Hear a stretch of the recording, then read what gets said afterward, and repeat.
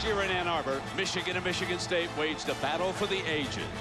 The Spartans dominated the contest early.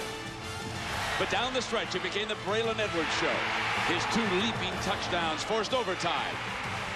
And his breakaway catch and run in the 3rd extra session put the Wolverines ahead. And when the Spartans' final attempt fell incomplete, it was a 45-37 victory and pandemonium in the big house. A perfect day for a football game. Temperature in the mid-60s, no wind, sellout crowd, East Lansing, Michigan. The Wolverines of Michigan State. Welcome, everybody. I'm Brent Musburger. Talk about a role reversal. The Wolverines come in unranked. The Spartans ranked in the top 15. The Wolverines a rare underdog against Michigan State. The Spartans are favored, and this certainly will be one of those games that will determine the outcome of the wide-open Big Ten. It's doubleheader day on ABC. John Saunders will tell us about that next.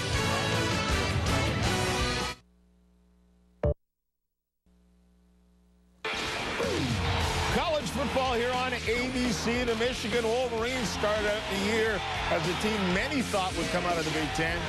But Michigan State has surprised, and they have risen and risen and risen. John Saunders alongside of Greg James and Aaron Taylor. If you take a look at the poll, you'll see exactly what I'm talking about.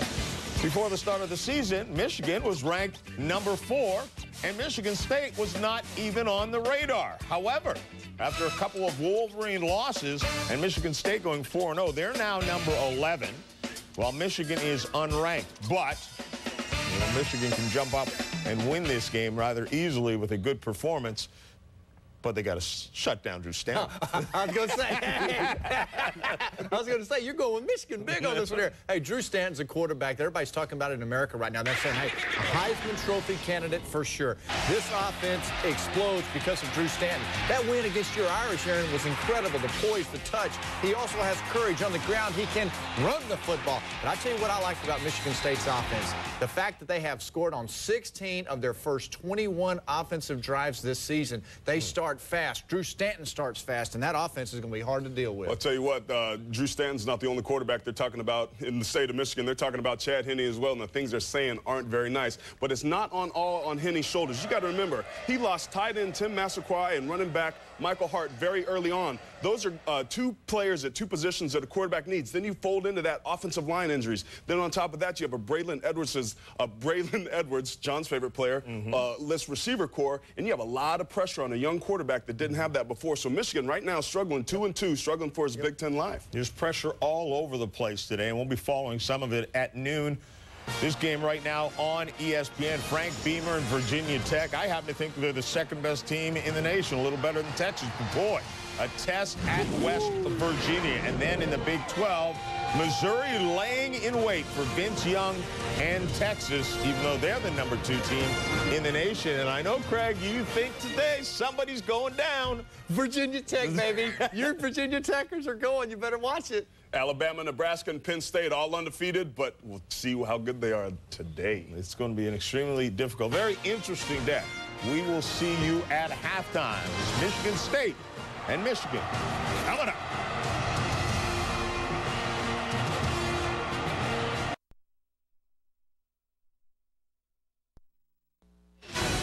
A great day for a little tailgating prior to the Battle of Michigan. Big question with the Wolverines. Running back Mike Hart working out before they went in to put the pads on. What do you hear down below, Jackaroo? Well, Brent, that pregame warm-up was so critical. Offensive coordinator Terry Malone looked Mike Hart over, and at the end of the warm-up said, well, are you ready? Mike Hart winked back and said, I'm all ready. Always ready for Michigan State. He will start today. All right, Jack, thank you. With my partner, Gary Danielson, another story involving Michigan. Steve Breston can't go today because of a shoulder injury. You know, Brent, of the 2 stories, I think Steve Breston, you never want to lose a football player. You know that. But, you know, he's replaceable. They have some guys in depth at wide receiver. I think Mike Hart is more important to this offense for a few reasons. He doesn't turn the ball over. He's a better receiver, and he's a better pass protector. That should make Chad Henne a better player. What about Drew Stanton, the all-everything quarterback at Michigan State? There's no tougher player in college football defense right now than Drew Stanton. with his legs and his arm, he is an emerging superstar in college football. You know, there's been one problem for the Wolverine defense dating back to last year at Ohio State. Yeah, it really has. It started with Drew Stanton against Michigan State, and it went from there. Troy Smith, Ohio State, showed that a mobile quarterback in a spread offense gave them problems. We saw it in the Rose Bowl with Vince Young, and then, ironically enough, last week, Wisconsin, and John Stucco, he scores the winning touchdown. Michigan State won the toss, and folks, they did not defer. That's a story to begin with. They said, let us have the football with this high-powered attack, and they will come out on the 20-yard line. So we have been talking about number 5, Drew Stanton, and he has really emotional feelings about playing Michigan, Gary. You know, he grew up not liking Michigan. And, you know, Brent, sometimes there's an inferiority complex at Michigan State. Not with this guy playing quarterback. He doesn't like him, and he's told his whole team he's the leader. The first play, they script 8 prior to the game, and they will open up with that shotgun look as you look down on this gorgeous Saturday here in East Lansing. Not a seat to be had. Both bands are here. And on first down, the offensive line gives Stanton plenty of time. Can't find an open receiver. Dancing. And finally, at the 21-yard line, the completed pass to Terry Love, the sophomore wideout. So the Ameriprise starting lineup, and here are the fellas who have been making it happen. Trennan, Teague, one of 3 running backs, Woods, Scott, and Brown for the Spartans. Behind this offensive line, and this may be the most underrated offensive line in the Big Ten. It is anchored by Chris Morris. He is the all-everything center. From the deep eye here on second and long, they come back with the running attack, probing the middle of this Wolverine defense. A 3-man front. Alan Branch has made a huge difference for the Wolverines. Gabe Watson, of course, will get a lot of playing time. The 4 linebackers and Lamar Woodley, number 56. The Michigan State coaches charted all the games. They've got to keep an eye on him. Hall, Behringer, Engelman, and Mason in that backfield. The bad news is Mason leads the Wolverines in tackles. You don't like to see that from a cornerback. They stack 3 wide at the bottom of your screen. On third down, Stanton rolls in that direction. Fires a diving reception, first down, Michigan State, as Stanton converts his first third down, hitting Jeremy Scott from Jupiter, Florida. Drew Stanton is like the ugly duckling who's turned into the beautiful swan as a thrower. You see him, you will never know from snap to snap where he's going to throw the football from. He came to Michigan State as a passer. He turned into a runner, and now he's a passer again. What a developing superstar. 18 yards throwing, puts the ball on the 43-yard line. Stanton with an empty backfield. Look at the offensive line. Plenty of time, middle, incomplete, through high.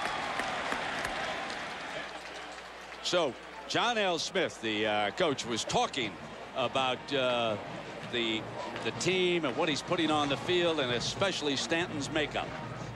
He's a tough guy. You know, he's a linebacker type guy. He's a guy that you want leading your team, and he's not afraid to grab a face mask and shake a head or two. And that's what we like to see. He has indeed provided leadership as well as quarterback skill as he rolls the pocket to the left. Now dancing away from trouble, trying to avoid the sack, and he is down. Could not get out of the way as Pat Massey, the senior, 283-pound senior, number 94, in for the Wolverines. That's a loss of 13 yards on the sack. You know, Michigan has kind of mixed it up here with their defense early in this football game, rushing 3 players on first down on both of the first downs, but on second and third down coming with 4 guys. That time, Lamar Woodley turned that play back in, and the Michigan secondary is very, very comfortable covering right now. Let's see if that stands up. On this substitution package, Massey off to the sideline. There's the 3-4 look Gary referred to. They keep a protector for Stanton, and now they send him out into the pattern. And again, the receivers are well covered. Fires middle, got him, complete. At midfield, Stanton comes back and finds the wideout Kyle Brown, the senior who has been so efficient, number 3 for the Spartans. And that is short of the first down. Yeah, it will bring up a played fourth down. Deep zone that time, and this is the first time I think, Brent, that Steve Preston will have a bigger factor in the punt game and special teams. Brandon Fields drills the punt. Leon Hall, and it goes out of bounds. They were practicing this Steve Preston punt.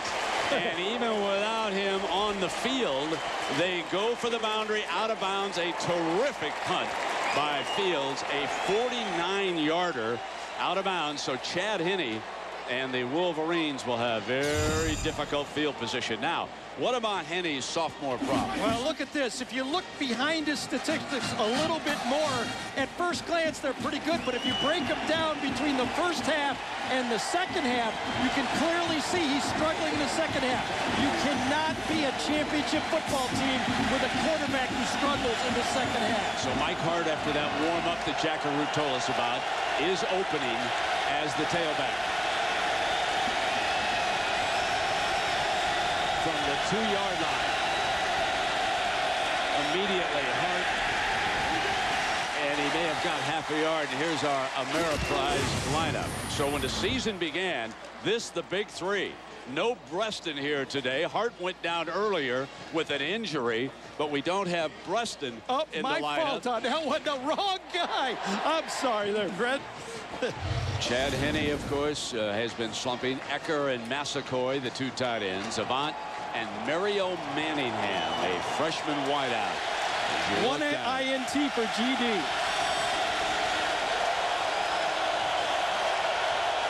From the blimp, up above Henne, firing complete, and he brings it out beautifully. Close to a first down is Carl Tabb, number 17. Let's see how they spot it. It'll be just short. He's going to have to pick up a yard here on, you can see the distance that they still have to go here for the first down. The yellow marker on your screen. And he breaks the huddle for the Wolverines.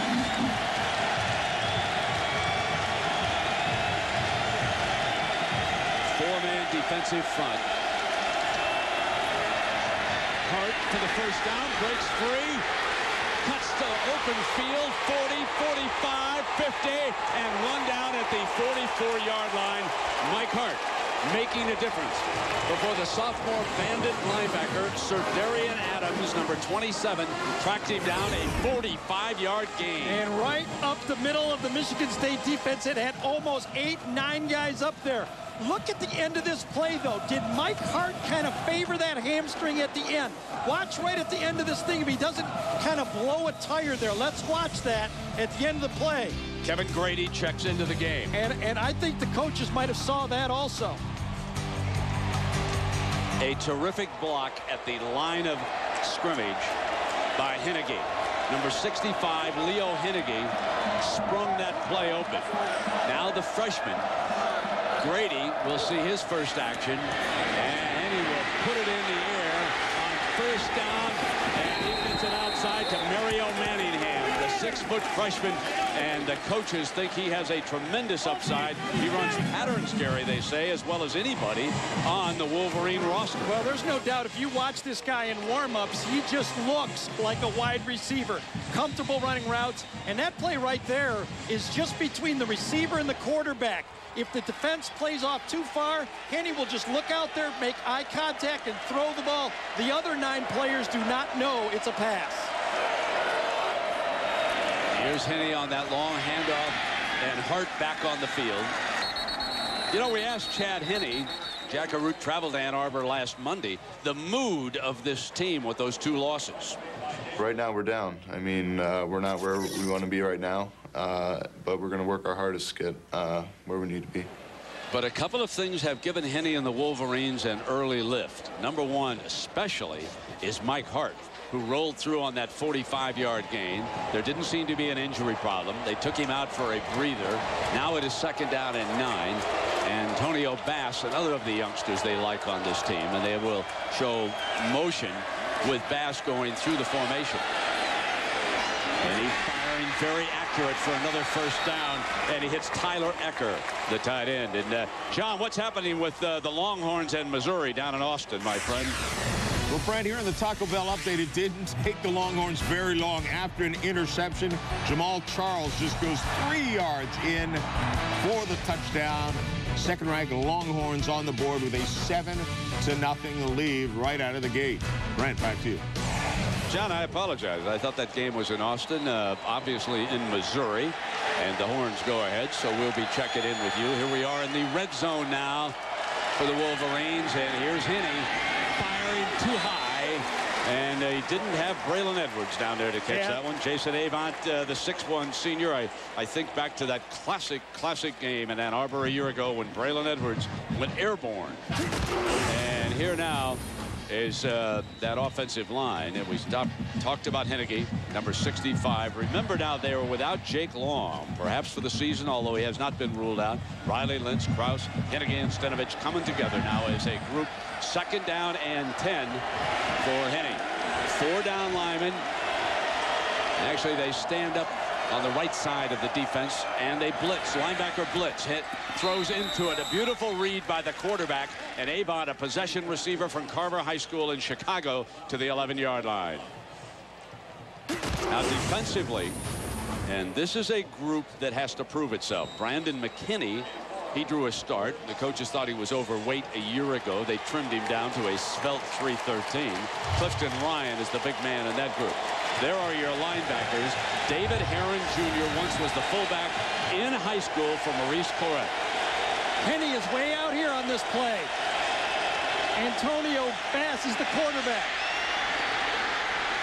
And he picked it up. So Antonio Bass runs for the 1st down on the little bit of trickery by the Wolverines as Lloyd Carr and the staff decide to empty out the playbook. And it was a great call, because if a running quarterback gives you trouble, you take a former high school quarterback, Bass, and put him in at that same spot to get the 1st down. This is a big message for the Spartan defense. This drive started back on the 2-yard line, and they have driven all the way to the Spartan 2-yard line. Now Hart is back on the field. It would be a big lift for the Wolverines if they can score in their first drive. Got it. Avon, touchdown, Michigan. Working the corner of the end zone against the small defensive backs for the Spartans. And now Michigan serves notice. They're an underdog and they're unranked, but they're not quite dead yet. Too many weapons on this drive for Michigan. And when you're throwing the ball the way Chad Henne was anticipated to throw the ball this year, and Avon the way he can catch the ball, you know that Michigan's offense is still tough to stop. Garrett Reedus hammers home the extra point for Michigan. Nat Gutierrez, his holder, and here is the touchdown as we head for a break.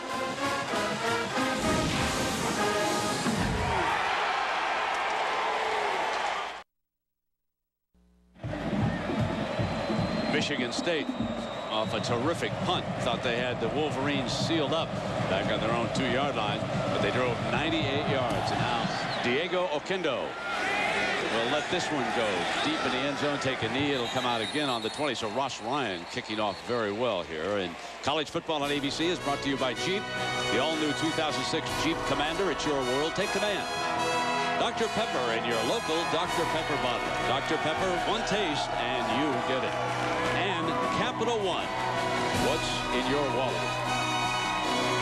You couldn't ask for a nicer day for a football game here, folks, than what we've got in East Lansing. And Stanton comes back out with the offense. Remember last year, these two battled through 3 overtimes before Braylon Edwards put the Wolverines ahead in that 3rd overtime. And now Drew Stanton and the Spartans need to answer the bell. That inside handoff, and they're going to try to run a little bit downhill with the freshman, Javon Ringo.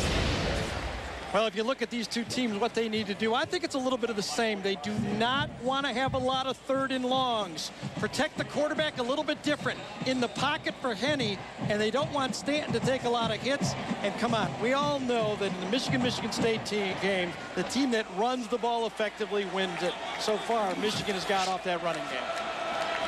You had looked down on one of our great settings in all of college football. The offensive line doing its job. Can Stanton find open men? Through to double coverage that time, and it was almost picked off by Grant Mason, the senior cornerback.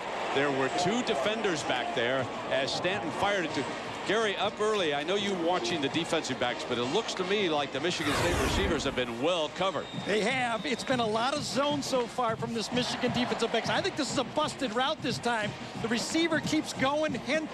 Drew Stanton throws it in the slot. That's a miscommunication from this wide open spread offense. But Alan Branch, Brett, number 80, was right in Stanton's face again. The state coaches to a man said this would be the best defense they've played so far this year. Drew Stanton has to dance again. About the 3rd time he's been on the run. Sacked once. Gets away from pressure. Can he throw it away? Dropped. But it's an incomplete. There's a penalty flag. A penalty flag thrown there on the sideline. Boy, I think they might have called this on Behringer, number 19, as a late hit, but I think that's questionable. Behringer doesn't know that that's going to be a drop ball on that play. Let's see if they pick it up. Matt Trannon, their basketball player and the wideout, dropped it on the sideline, and he'd been enjoying his best season so far to date, but he certainly should have hung on to that ball. They're going to pick that up. As our referee now, Dennis Lipsky. There is no foul on the play. That's a good call by the crew. You can see Trannon is the guy, as Drew Stanton again is forced to do too much on this play. This offense does not work like this. Give Michigan's defensive line credit. Trannon is open. He's 6'6". It's a perfect throw, and you can see it was called a late hit, but I think that's a great pickup. They are having a hard time, the Spartans are, blocking Lamar Woodley. And a low returnable punt. Brandon Fields is scooped up by Leon Hall, who has replaced Bruston, who's out with an injury, and the Wolverines are going to have superb field position. So the underdog, folks, is howling loudly right now in East Lansing. Beware a wounded Michigan, at least so far. But two amigos, Gary Danielson, Jack Arute. I'm Brent Musburger. Just a great, great set. If you like to go to different ballparks, folks, to see a college football game, come by East Lansing. They've done a great job remodeling this arena. They lowered the playing surface. Not a bad seat in the house. Very intimate. Just a beautiful place. Mike Hart, who gave the Wolverines a huge lift with that 45-yarder, back in at running back. And here he comes again, trying to swing to the right. And Jack, I know you've been talking to Coach Malone down there. He means a lot to this team. Yeah, and I asked him, was it his production as a running back? He said no. He said every time that Mike Hart comes into the game, there's a spark on the offensive line, a spark in the secondary, even a spark from Chad Henne. Maybe it's because Henne and Hart were so magical 1 year ago with a little help from Braylon Edwards. He said that's why I wanted to get him in the starting lineup. Not for his production as much, for his spark. How about that, Yeah, that's amazing. Key too. You know, Michigan hasn't fumbled a lot, but 2 key fumbles have cost them losses. Yes, they have. Big time fumble. Play fake by Henne. Pocket holds. Fires. Touchdown. Will walk in this time. It's Mario Manningham, the freshman. 43 yards. This is a stunned Spartan Stadium. 2 positions and 2 touchdowns. And hail to the victors. Lots of free safety fight on the play right up there. Free safety's on the middle of the field. You got one-on-one to the outside. There's Manningham right there. What a route runner. Watch him patient inside. That's way too easy. And that's exactly why Notre Dame was able to throw for 487 yards against this secondary. Gutierrez puts it down for Rivas. And folks, there's one way to take a crowd out. You hear it all the time. It's a cliche, but Lloyd Carr and the Wolverines have done just that. It's 14-0, the underdog. Michigan leads. 7:03 to go, and Michigan has silenced the Michigan State faithful, at least for the time being, folks. It's a long, long way to go. Demond Williams, the corner who was not out there defending, will return this kickoff. He's the deep man, but you're not getting any returns against the Wolverines. Wolverines are executing beautifully in all phases. And Gary, another tough day for number 31. Yeah, Deron Hayes. Now watch his hips, everyone, on this play right here. He's okay. He's okay. Up right there. When he turns his hips, Manningham is very patient on the route. When he turns his hips, he is beat. It's a perfect throw, an easy throw on the post. And Manningham, a freshman, I said he's a very good route runner, really turned around Jerron Hayes. Well, I go back to last year. Braylon Edwards beat on Jerron Hayes. He has dreamed of having this game. He was suspended for a time for John L. Smith. Now he gives up that touchdown to Manningham. And Michigan State finally sets the screen with the freshman Ringer. And Ringer is down at the 25-yard line, so it'll be second down and about 5. Now, what the Spartans have to be here, Gary, they have to be patient. They can't allow themselves to get 2 down, and you say number 5 will not let them get that far down. And as a quarterback, you got to tell your team right now that, listen, we're going to score points. I'm telling you we're going to score points. Chad Henne's got me right now. Started off fast. Give me some time. I need to have that line blocked a little bit, and we'll find some holes in that secondary. Using 39 Ringer again, the 5'9" freshman Dave Harris, the linebacker who steps up in there, and this is an improved defensive front for the Wolverines. We all remember what Vince Young and the Longhorns did to them in the Rose Bowl. Now, number 56 so far. I see the big Gabe Watson is out there. He didn't start along with Massey, but there, folks, is a star waiting to happen. Number 56, and everybody who plays the Wolverines tries to chart where they're going to put him, and they move him around from spot to spot. So you can see as he sits down on this 3rd down conversion, he'll try to get a rush on. Stanton off a play fake, great time, fires first down, complete to Kyle Brown, the senior wideout.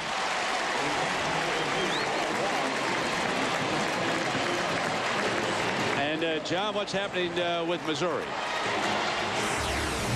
Well, Brent, we told you that Texas scored quickly. Missouri marched the ball right back down the field, and Jimmy Jackson finishes the job with a 12-yard carry. So Texas defense gives up the touchdown early, and it's tied up at 7 apiece. Brent. Yeah, so far the underdog's doing pretty well, John, here in both arenas. 14-0 here, Michigan leading. They'll run the toss play on first down, and nothing doing. You can see the Wolverine defense. Alan Branch, the 311-pound sophomore, was amongst that group. He has made a huge difference in this defensive front. Yes, and Alan Branch and Gabe Watson are both in the game. That's the look that Michigan State anticipated. You can anticipate it all you want. It's tough to block it. And that time he ran right through the block by Novelski. And that is the type of push that Branch is giving this defense. With the added speed at linebacker for Michigan, this is a good Big Ten defense this year. Now, J.U. Kulkrich, the big back, has checked in.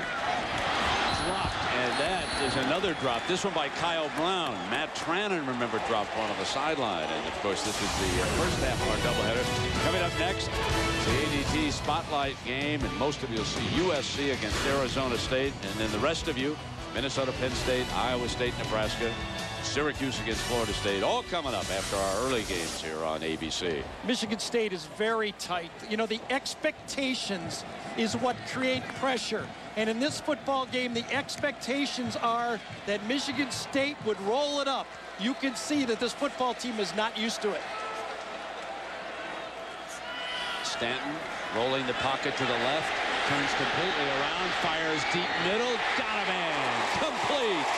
And he puts it back in Jeremy Scott's hands.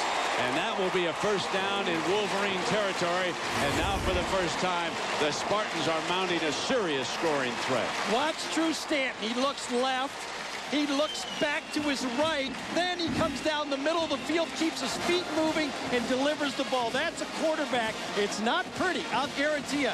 He's not a pretty thrower, but he's used to this offense, and he's delivering the ball. He's playing better than his teammates right now. Stanton is thrown for 87 yards and Henne for 85. Jason Teague is back in. He gets the toss, stayed outside, cuts, first down, and banged at the 18-yard line by Brandon Engelman, the junior safety. Up to get Jason Teague. He's the senior of the three-headed running back trio.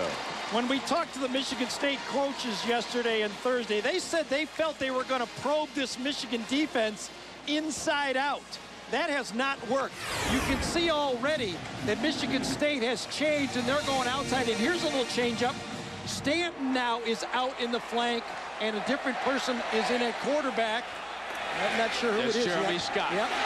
Scott from Dwyer High School in South Florida carries it from that shotgun look. So what's good for the goose is good for the gander. And Behringer making the stop for the Wolverines, but the Spartans are now marching toward the end zone. You know, that's how important Drew Stanton is to this football team. A year ago, they would have put Stanton in to run that play. But now they don't want him taking a lot of shots, so they make the switch and put in the receiver to run the quarterback draw. Now first and goal. Banging straight ahead with the big back. Colquitt, 245 pounds of running back there, number 30, folks. And the coaches all week long were hopeful here at East Lansing that they could get Colquitt into the game and start to run downhill. They said he has not played up to his potential, and I'm somewhat surprised now that they take him out, but I suppose it depends on whatever play they have called here from the 4-yard line, as the Spartans have marched better than 70 yards. They trail it by 2 touchdowns. This would lift the spirits considerably in East Lansing. Here's the running quarterback. 5 touchdown. Drew Stanton, who, when he couldn't quarterback this team, volunteered for the punt coverage unit. You could see his aggressiveness as he dove to the end zone. Power off tackle with the quarterback. This is the old wing tee football. Just run the ball right at you. What a football player. Made the mental decisions, delivered the ball, and ran the ball into the end zone like a fullback. That's what I mean. And ran right over a Michigan defender to get in there. We have an injured player down on the team, down on the field right now. John Goss awaits the attempt for the extra point. There's the training staff. There's the hero, the cover boy here in East Lansing, the 6'3" junior, Harrison High School in Farmington Hills, Michigan. I mentioned that punt coverage, folks. In an Alamo Bowl game against Nebraska, he was hit from the back, suffered a major knee injury, and that prior to the start of last season. But you can watch the aggressiveness here. End zone, here I come. And the injured player is Prescott Burgess.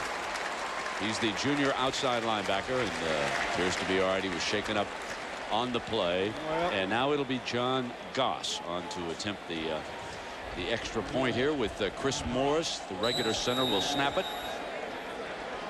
And everyone figured it would take 4 Brandon touchdowns. Fields will be the hold.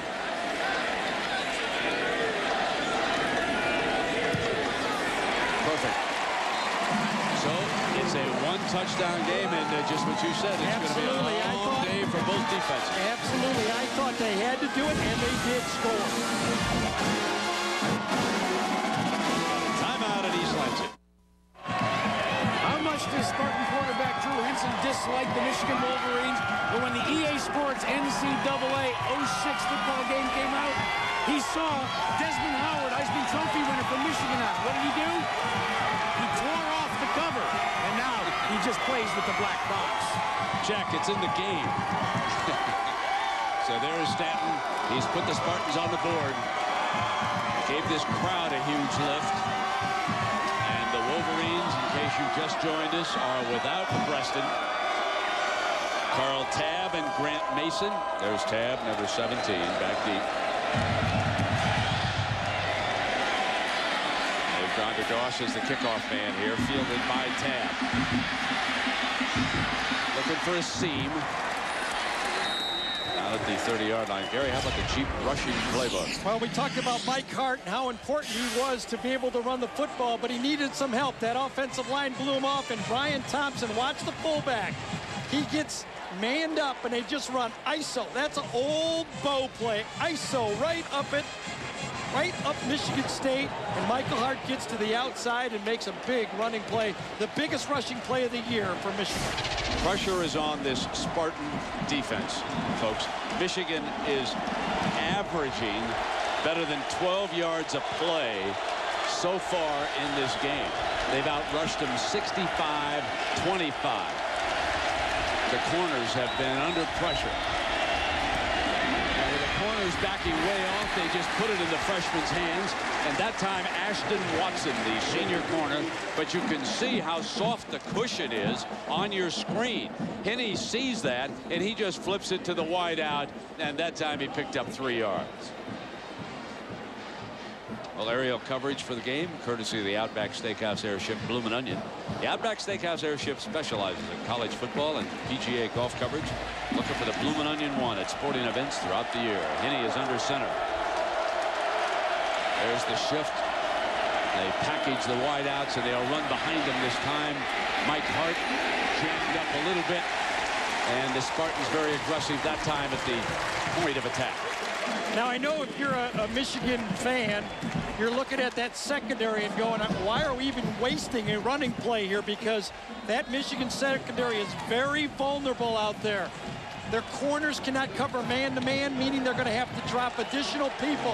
I still think you got to give them a taste of the run to keep them honest.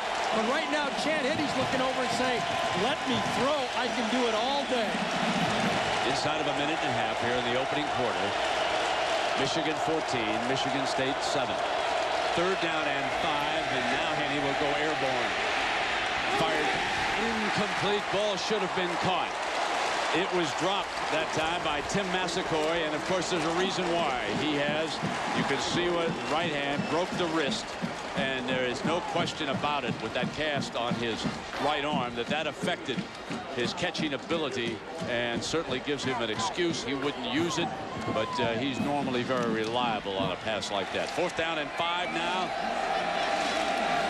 Ross Ryan. Kyle Brown is back deep for the Spartans. Fair catch at the 34-yard line. So with a minute to go in the opening quarter.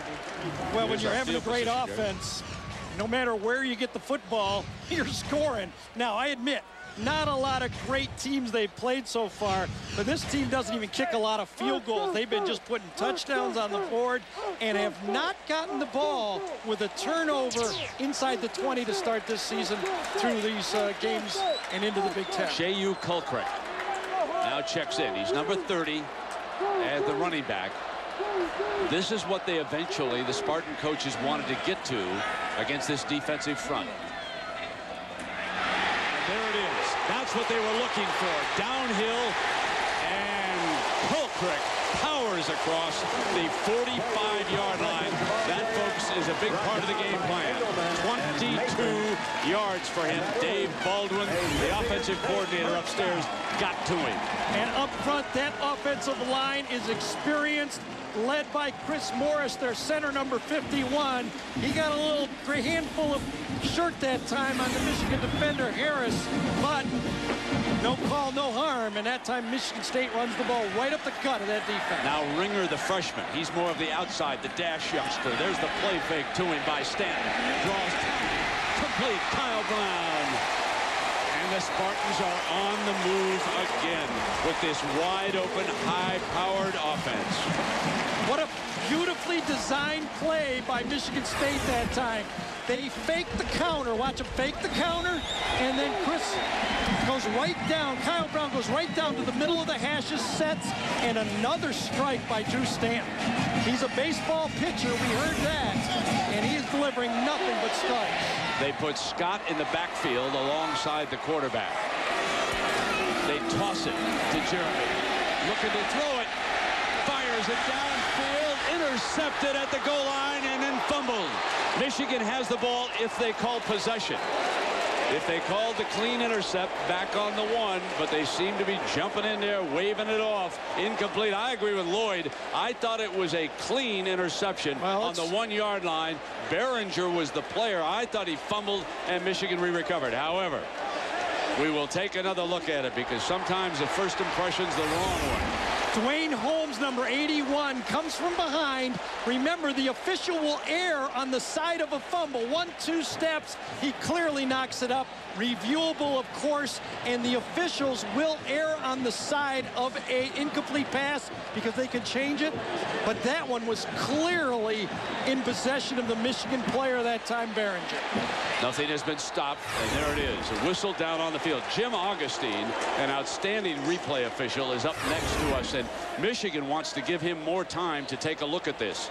From that view, it appeared as though he had the interception with the ball in the right hand. Now, just to throw another little fact in here, Brent, though, if the whistle blew as an incomplete pass, it's a dead ball. It cannot be reviewed. So if the official is saying it's an incomplete pass right there and blows his whistle, he cannot review this because the whistle would have blown.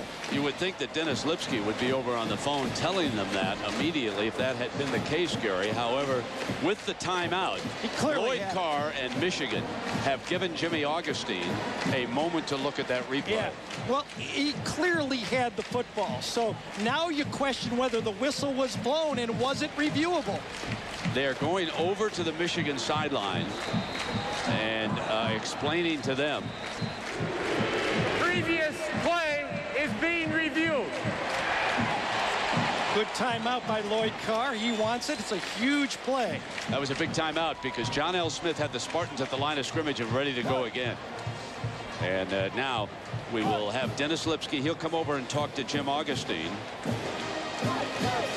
And let me remind you of this is just such a terrific day in college football. There's the primetime game on ESPN. The Fighting Irish and Purdue. Gary, you were a long time a member of that rivalry with the Boilermakers. That has meaning here in the Midwest. Sure does. Both teams' only loss has been in overtime this year to Michigan State, of course, and Purdue to Minnesota, still undefeated. Let's hope, in my mind, that this gets reversed, because I think clearly in my mind Michigan intercepted this ball. Let's hope the whistle didn't blow to change this. He has it, he tucks it away and gets it knocked away. In my mind, for fairness, I hope this gets reviewed.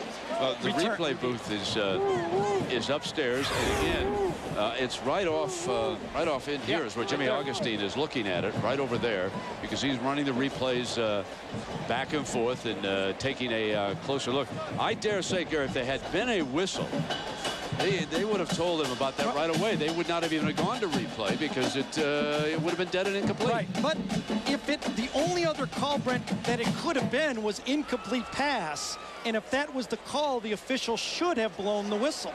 I saw the back judge run up to about the 20-yard line after the recovery of the fumble now, if you will, if Michigan had the ball. And he was waving incomplete pass almost immediately in the sequence. We've got 4 seconds to go.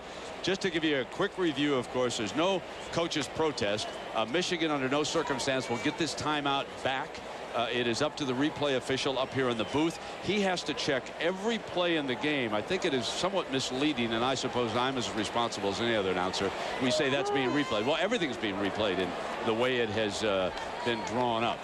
It has to be indisputable evidence up here in the booth for Augustine. Lloyd Carr, he's offering indisputable evidence on the field. And he's talking to Harris and the officials. And I think what he's telling Harris to get out there, lobby. But the one thing you got to tell your defense, if it goes against you, get ready to play. Don't have a letdown. Yeah, you know, we talked to Lloyd about getting emotional on the sideline with the officials. Here's what he said. Sometimes it gets emotional, but I don't think it's anything that isn't a lot of fun most of the time. I don't think Lloyd is finding this fun right now most of the time, but he's given a pretty good lecture down there. He'll give the official a shave and a haircut. But I agree with Gary. I thought from the naked eye clearly that the ball had been intercepted on the one and then a fumble. And the crowd a little bit restless about this wait right now. It's taking so long exactly, I think, because of the question about the whistle. Because to me, it's indisputable that it was a fumble. Now the whistle has to be factored into it. Now they also have to get the spot where the ball was recovered, you know.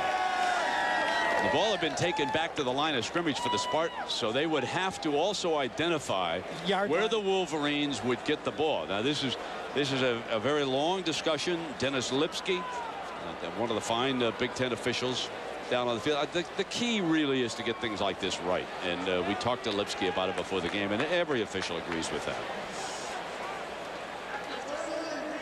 There's indisputable video evidence that showed Michigan intercepted the pass and then fumbled the ball and then recovered the ball.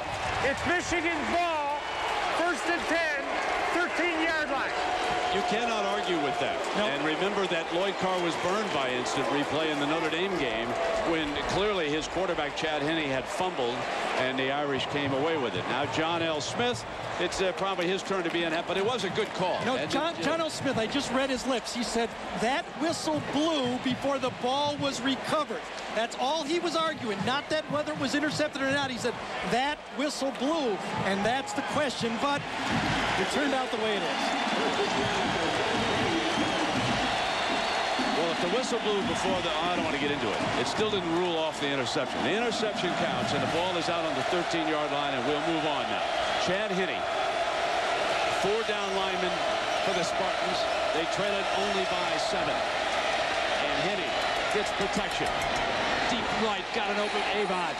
The very sure-handed wide receiver pulls in another one as we come to the end of the first quarter. So the underdog Wolverine travel to East Lansing. Avant has already scored one of their 2 touchdowns. Chad Henne is off to a strong start. The Spartans are digging in. We got a great one brewing in the Big Ten.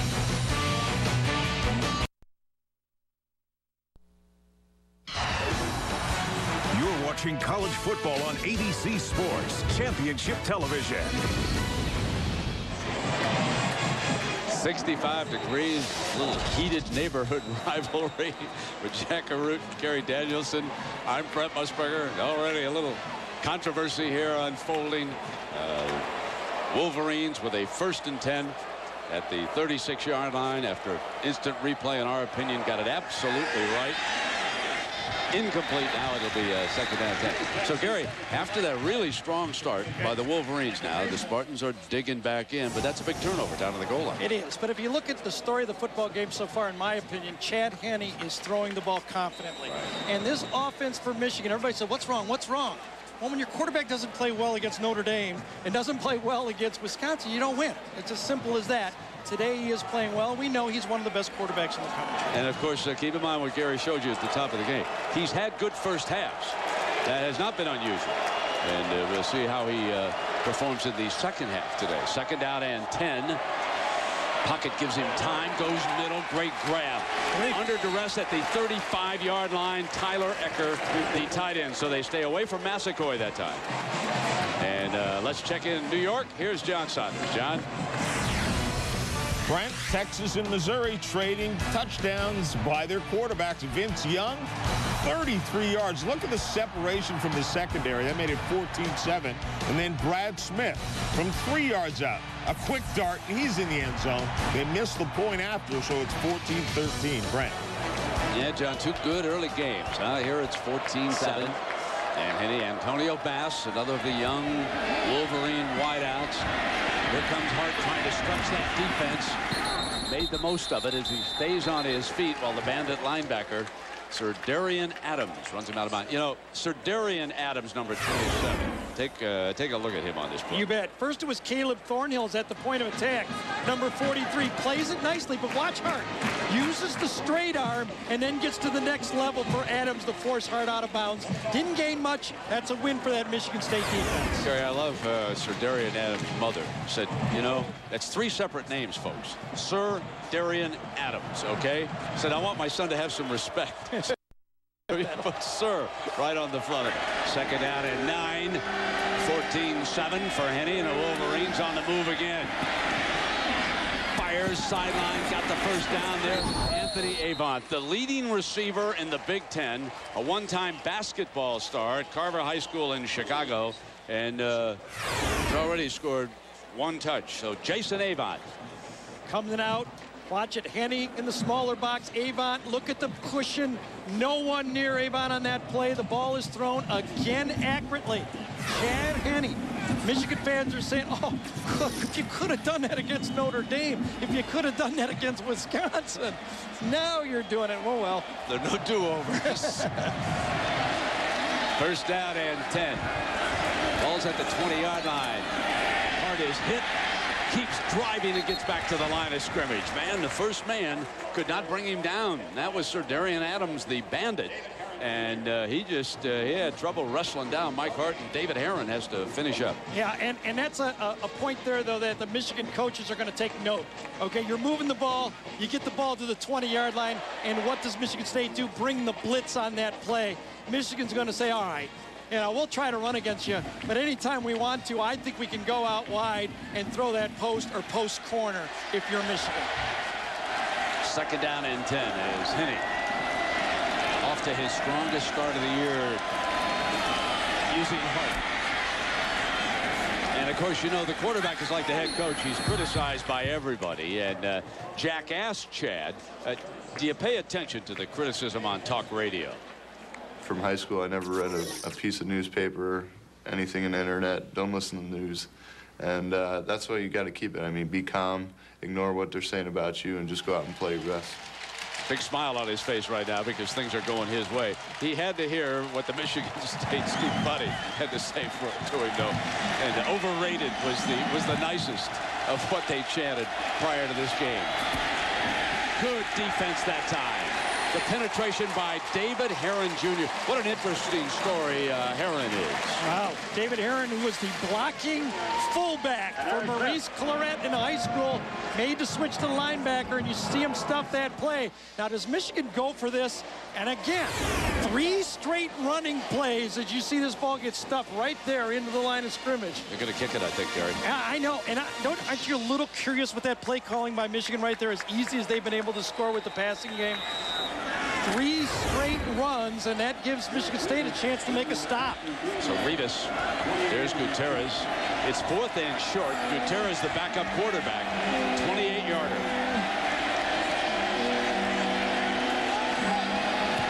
On the hash, they'll take the points. Penalty. Penalty flag is down. That'll be a first down. They only needed about a yard. Well, that's would make it first down and goal. Big mistake. Keeps it alive. So the Wolverines will take the 3 off the board here, leading 14-7. I think it was Ashton Watson, number 12, that came around the corner, and watch him just hit the feet, just the toes, and Rivas falls over. Oh, that's cheap. Yeah, there's no doubt. But don't put yourself in that position to let the official make the call. Rivas got one for Michigan there. First penalty of the game. And it'll be first and goal. Never really hit his legs, hit his toes. Look at John Ellis barking. Shouldn't have been there. Michigan State was in a defense safe on that play, and Ashton came a little too aggressively and put himself in position to have a penalty call.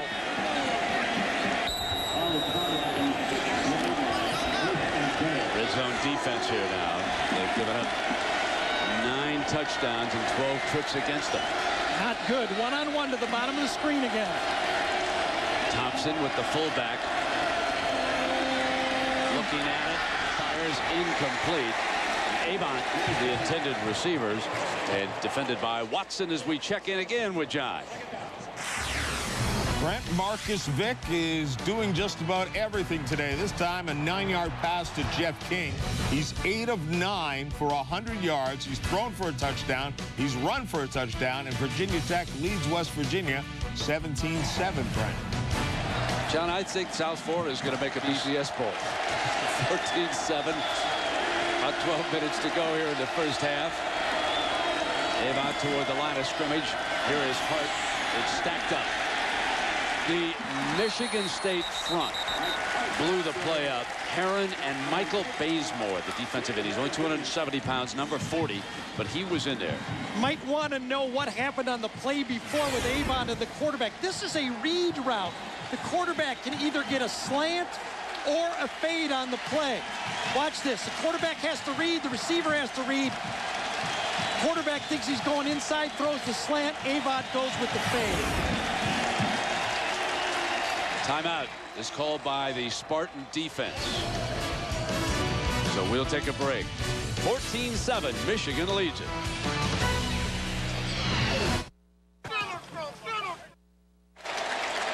Well, our aerial views today from East Lansing being provided by the Outback Steakhouse Airship. The Bloomin' Onion 1. Captain Tom Whitten is at the controls up there of the Bloomin' Onion, high above Spartan Stadium. And what a great day. He's got to hover above this beautiful setting now. It is 3rd down and 5 for Henney. Let's see if they find Tyler Ecker, their tight end. Go to one of their wideouts.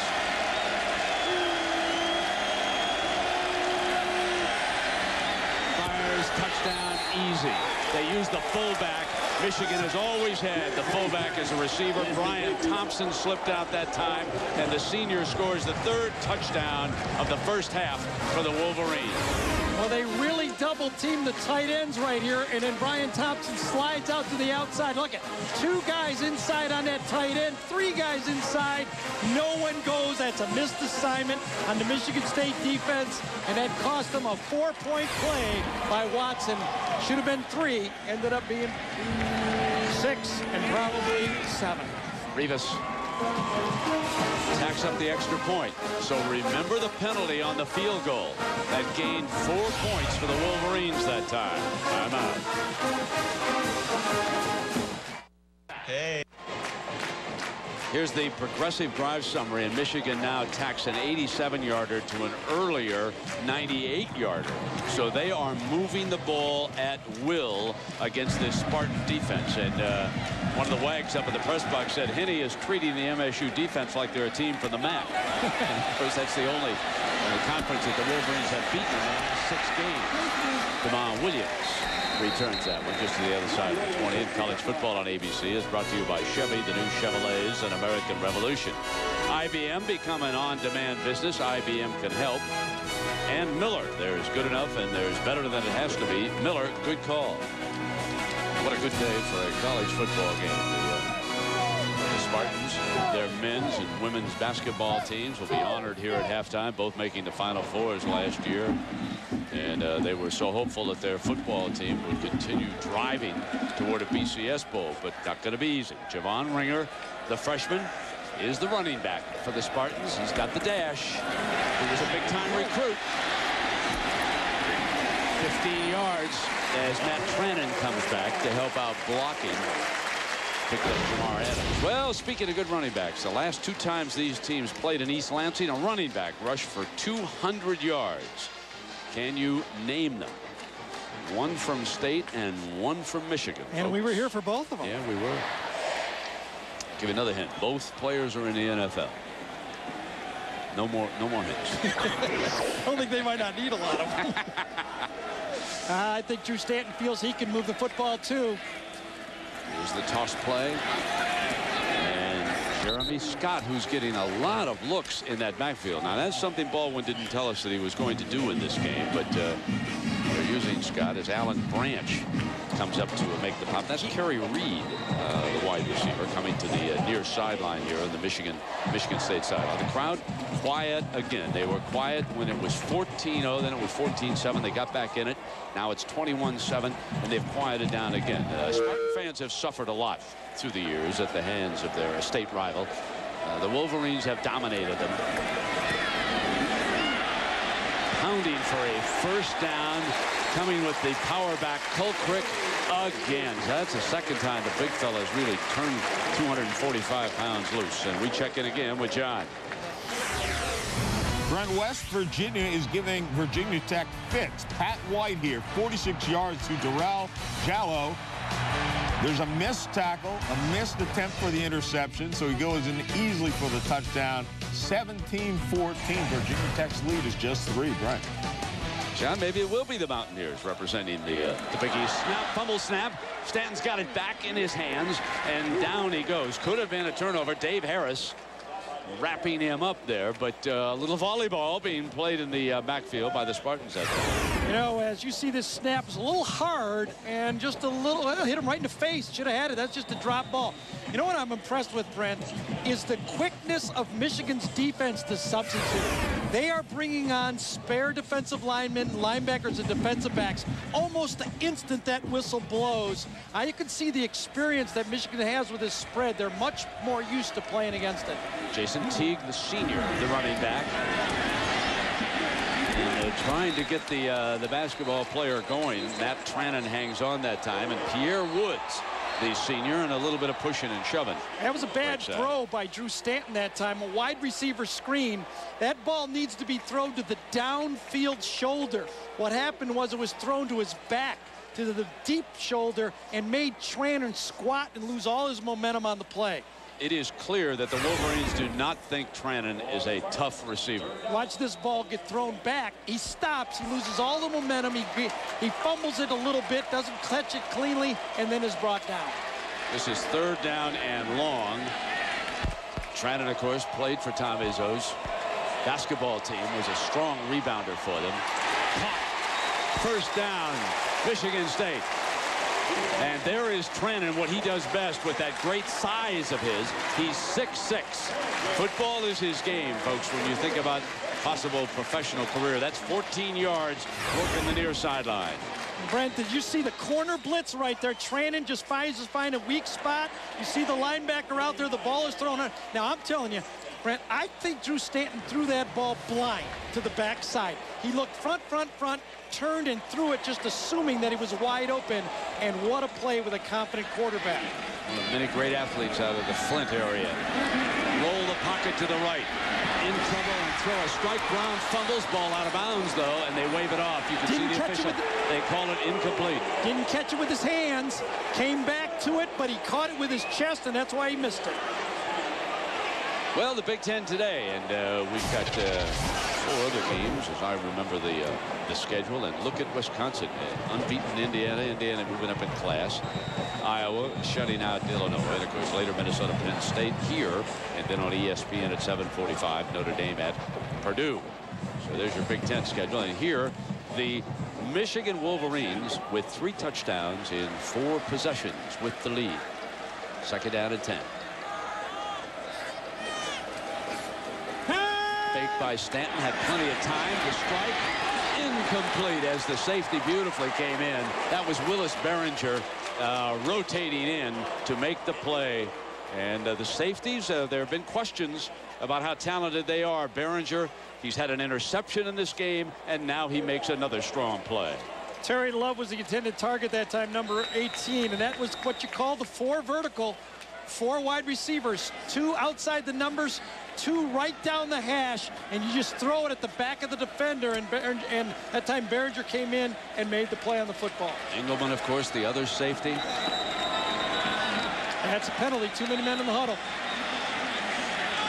So that'll cost the Spartans, trailing it by 14 points and making too many mistakes. And the linesman is up there saying that they did it properly.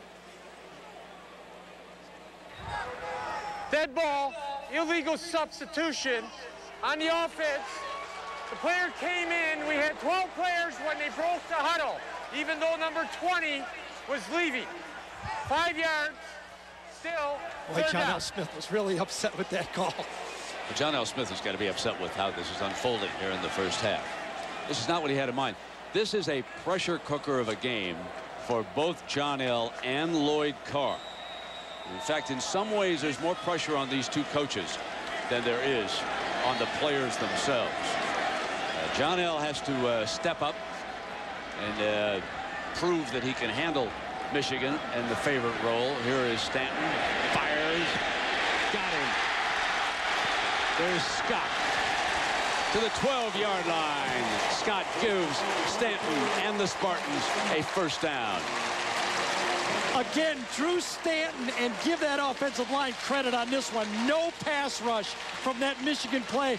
3rd and long, the Michigan defensive line, no pressure at all. Watch Stanton. Looks out to the right, looks to the right, turns back to the left.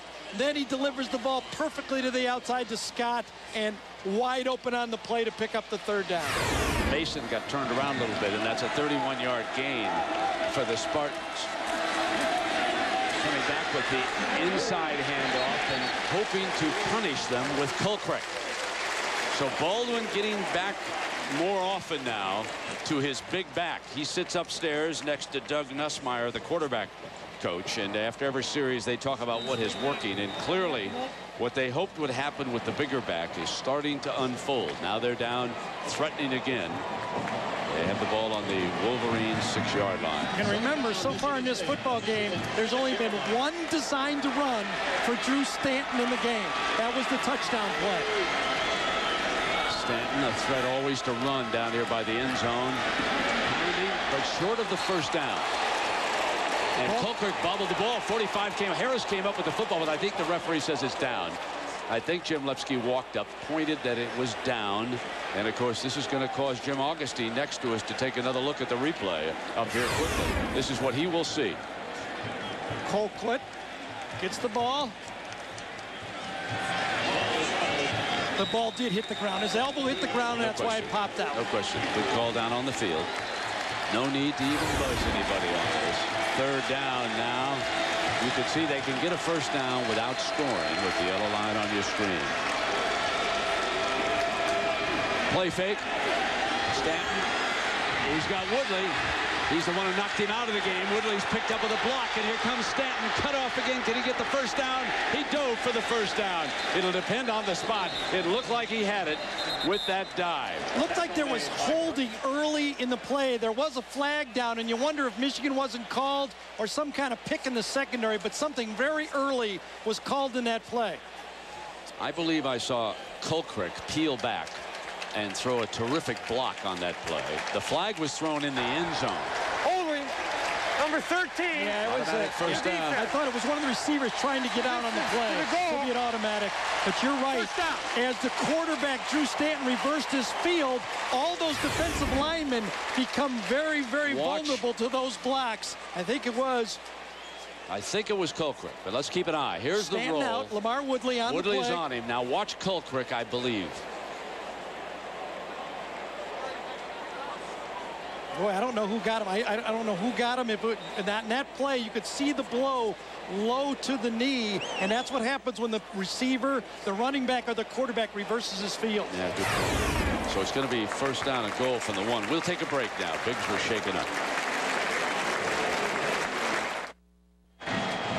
Left side, number 56, high on your screen. Watch Colquitt, number 30, come back on the peel back, and he will take care of the linebacker. And on that play, there was a holding penalty. Stephon Wheeler, number 72, has really got it. The holding penalty's right there. Clearly, Grant Mason held her. It would have been a touchdown originally on the play, one-on-one coverage.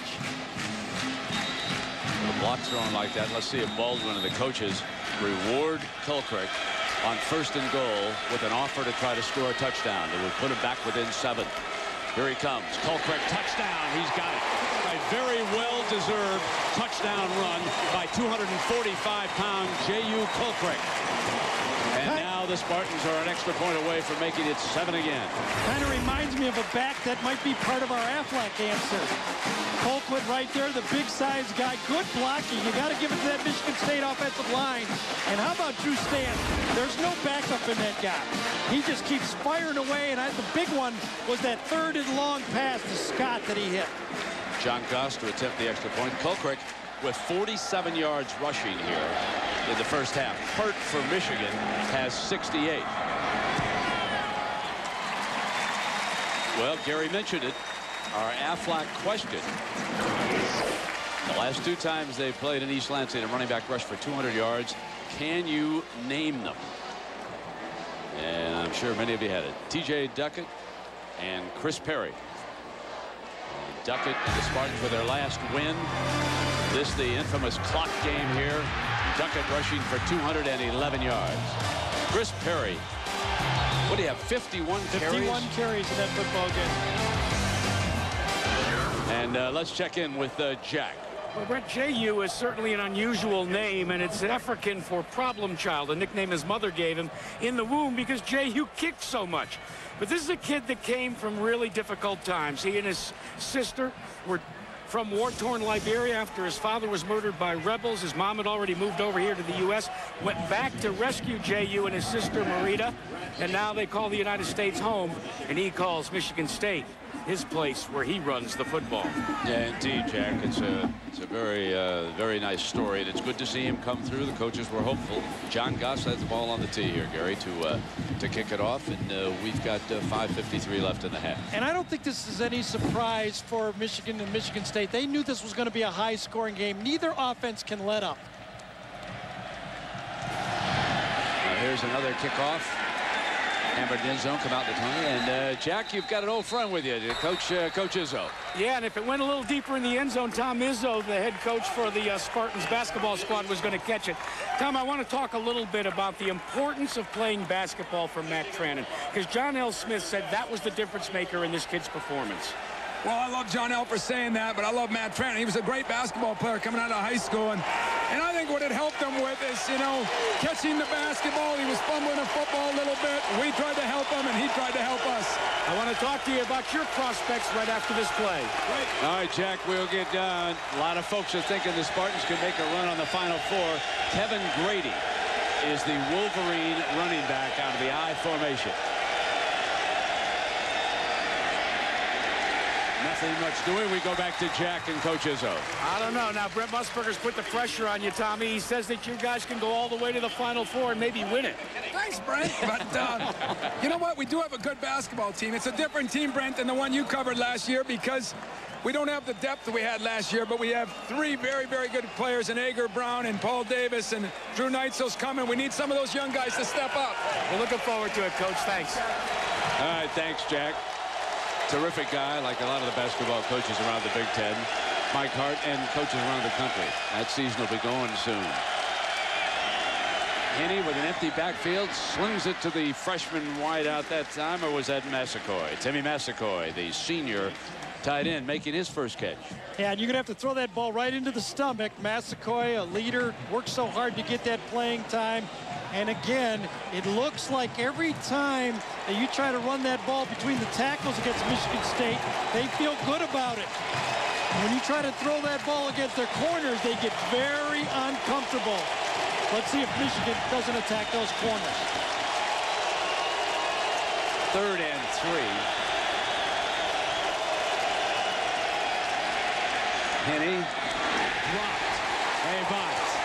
Very unusual to see him drop a ball like that right in the old mitts. Yeah, he turned inside and had, again, Henny had the back wide open, Avant wide open, and threw it slightly behind, but Avant eats those up. And you know, Brent, a week ago, he said he lost the game when he made an early drop against Wisconsin. I don't think that was the case, but that's the type of leader he is. Ryan.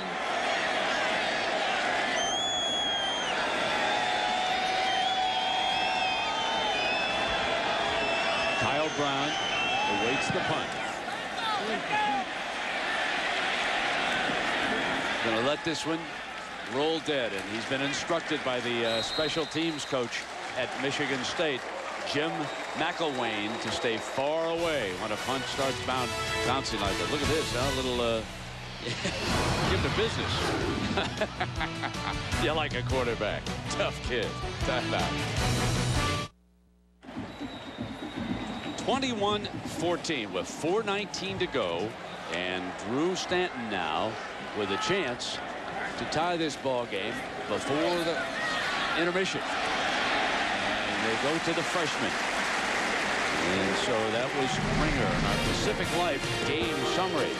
Chad Henne, 12 of 17, 165 yards, 3 touchdowns. But Drew Stanton and the Spartans dig back in. Kulkrick with 47 yards and a touchdown.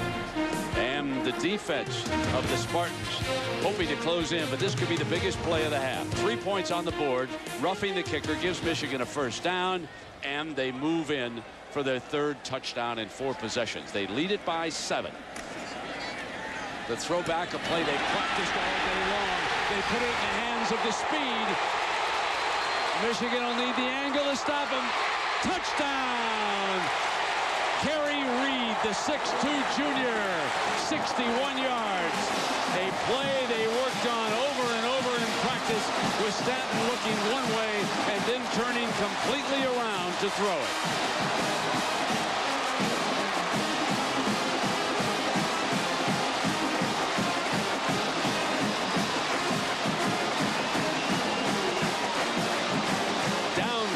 by 14.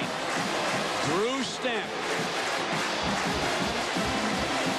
So many ways to attack in this spread offense. But now it's the wide receiver scheme caught Michigan completely flat-footed. John Goss ties it. Deadlocked at 21. You can see it. That's the touchdown player right there to the outside read. Now watch what happens when this ball's thrown compared to the one that went to Trannon. Right to the inside. See how he can go upfield with it? He's pointing the direction he wants to go. He goes for it, and he's got a convoy right down there. That's how you design a wide receiver screen, and he catches it on the run. That's what made the play such a dynamic play. Caught Michigan in a field blitz, and there was no stop at Kerry Reed. Catches it, takes it, and ties the football game. One play, two play, comes back, Bose, perfect throw. Lebanski right there. Gordon Nabelski, number 71, gets a clean block, but I don't even know if he had to have that one. That was a touchdown all the way. And Scott stays with it, blocking downfield. There were so many key blocks. Morris, the center, able to get over on that screen, but the action by the quarterback had the Wolverine defense moving hard to the right.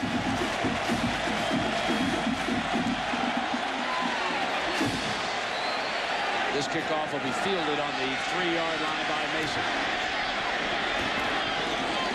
Short of the 30-yard line. So here is your star quarterback comparison in this game. And Henne with 3 touchdowns. Drew Stanton with 1, but Stanton's thrown for 209 yards and Henne for 160. What a duel we're going to have between these two. Absolutely, and we knew it. And you know what's interesting? Both offenses are moving the football, closing in on 600 yards in the first half of this football game. And I'm going to come back that I think Michigan let off the gas pedal a little bit, not throwing the football. The weakness of the Michigan State defense is the secondary. Michigan has to use every opportunity to throw the ball against it. Michigan, of course, is without Steve Preston, if you joined us late. Back home with a shoulder injury. Fires. Got 8 yards on that first down pass. Carl Tabb, the 6'2 senior. So we've reached the bottom of the hour. I'm Brett Musburger with Gary Danielson and Jack Arute. Gorgeous day in East Lansing. Big Ten showdown. Michigan State, unbeaten and ranked. Michigan with 2 losses already.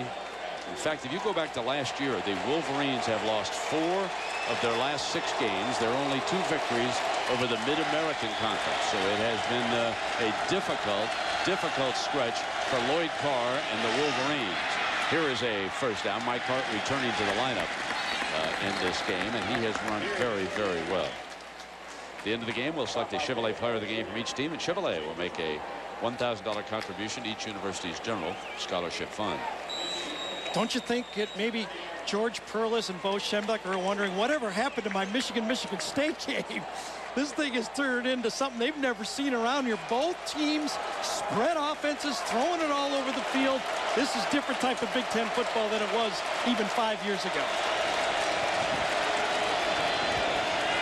Henne steps up in the pocket and fires complete to the near side. So easy. Short of the 40-yard line, and there's Avant, number 8, who scored a touchdown. Dropped his last pass that was thrown to him, but not that time. Working on the sideline with 2:18. Clock stopped as he's out of bounds, and the Wolverines trying to regain the lead. They struck first on their opening possession of the game. Sort of interesting. Michigan State won the toss, and they did not defer. We don't see that very often. They took the football, and so the Wolverines will have it when we start the second half. First down and 10. They bunch the Wolverine receivers to the left. Henne, though, looks back underneath and short to Mike Hart, the running back. Ashton walks to the corner with the stop. So John and the gang will be along here with Craig James and Aaron Taylor. They have highlights and analysis. They'll get us up to date on that West Virginia Tech game. Yeah, that looks like a good football game. That's 3 straight times in this drive. Michigan has started off first down on a pass. They feel comfortable throwing the ball. They should. It's there. Second down and 4. the offensive line. That's a first down. They'll spot that ball for a first down as he comes back to the tight end, Massacoy, number 88. And they'll give him the spot. But we must give credit, Gary, to that offensive line of Lloyd Carr. Stenovich, Hennigan, Kraus, Lentz, Riley doing a good job here. First down and 10. You could see very comfortable in the pocket. Avon on that quick pitch. And on those soft corners, they're just attacking underneath relentlessly. Well, that's what they're going to force. They're going to, and it's what I would do if I was calling plays against Michigan State. They're going to force Michigan State to move up and take away the quick passing game. You really can't rush Chad Henne if he's going to take three-step drops and just throw it out to the outside. Then the quarterbacks move up, the corners move up, and the deep game will be there. This is pretty simple if you're Michigan. The required mouthpiece back in place for the Michigan quarterback. Come back. You cannot give up the run, but that time, number 41, David Herron Jr., their junior linebacker, making still another stop. He has been a very solid linebacker, and a timeout is going to be called by the Wolverines with 1:17 to go, and we check in with the Jack on the field. Well, Brent, let's go back to that little chippiness by the quarterback for the Wolverines just a few plays ago when he decided he was going to lock horns. One of the reasons why Chad Henne doesn't put up with anything is the fact that he started his career as a linebacker and a running back, not as a quarterback. In fact, it wasn't until the 8th grade. The way he became quarterback was the high school football coach went to the 8th graders because the high school didn't have a quarterback, said, who can throw the ball? Henne was mum. One of his teammates turned him in, said he can throw it a mile. Next thing you know, Chad Henne was hauling the ball, and he's been so ever since. And he's a good one. There's his numbers on the day. Both quarterbacks now have thrown for the exact same amount. 209 yards of pass offense in this game for both quarterbacks in the first half. And Chad Henne was so big, so young, Brent, that I know of one Big Ten coach that offered him a scholarship after his sophomore year in high school. Well, you can see him checking the wristband there. Plays are all numbered as he brings the offense out. With 1:21 to go before the intermission, the Wolverines have one timeout remaining according to the scoreboard, and the Spartans with 2. We are tied at 21. It is 3rd down and 7.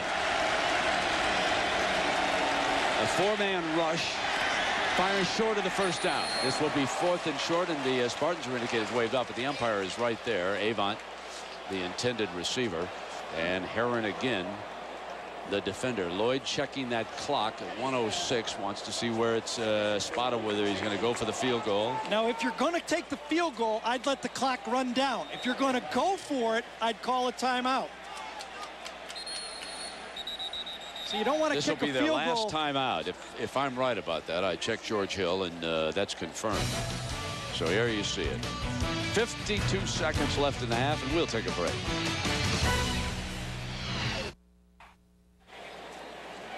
So the Wolverines started out red hot in this game, 98 yards for a touchdown, and they have also had 52 and 87 yards for a touchdown. So they have gone the long way, Gary. Yeah, twice. 10-play drive and 11-play drive. That really keeps Drew Stanton off the football field, one of the goals in this game, but it's still 21-21. And really, really close at 600 yards now of offense. Again, you wondered, are they going to go for it? Because you did use the timeout on 4th down. Well, instead of taking the timeout, what Michigan should have done is ask for a measurement, which you can in that situation, or regroup. Now they need the first down on 4th and 1. And Hart's got it, and the clock will stop, and he's still going. So it took 2 big old Spartans to finally wrestle number 20 to the turf here in East Lansing. That was the good strategy. Lloyd used it exactly the way I thought. If you're going to take the timeout, you have to go for it. Now the clock stops. You have an opportunity to put 7 points up. Remember, now they're without a timeouts. They bring the clock down. And, of course, if the Spartans don't toughen up against Mike Hart, they're going to give up 7 instead of 3. And there again is David Herron. Now they'll go up and ground the ball. Looks like they'll just go up and do a clock play here, giving them one more shot at the end zone. 19 seconds to go. Now, last week, a little bit of controversy, and Lloyd was criticized with 9 seconds to go. Michigan had an opportunity to go for the end zone on 3rd down. They had an illegal procedure penalty. 3 seconds went off the clock. They sent the field goal team out, and then they put the time back on. They kicked the field goal, ended up being a big play. This time, they're going to go for it. All I know is you don't want to miss the second half of this play. Antonio Bass, number 18, one of the wideouts. Can't get sacked here if you're Chad Henne.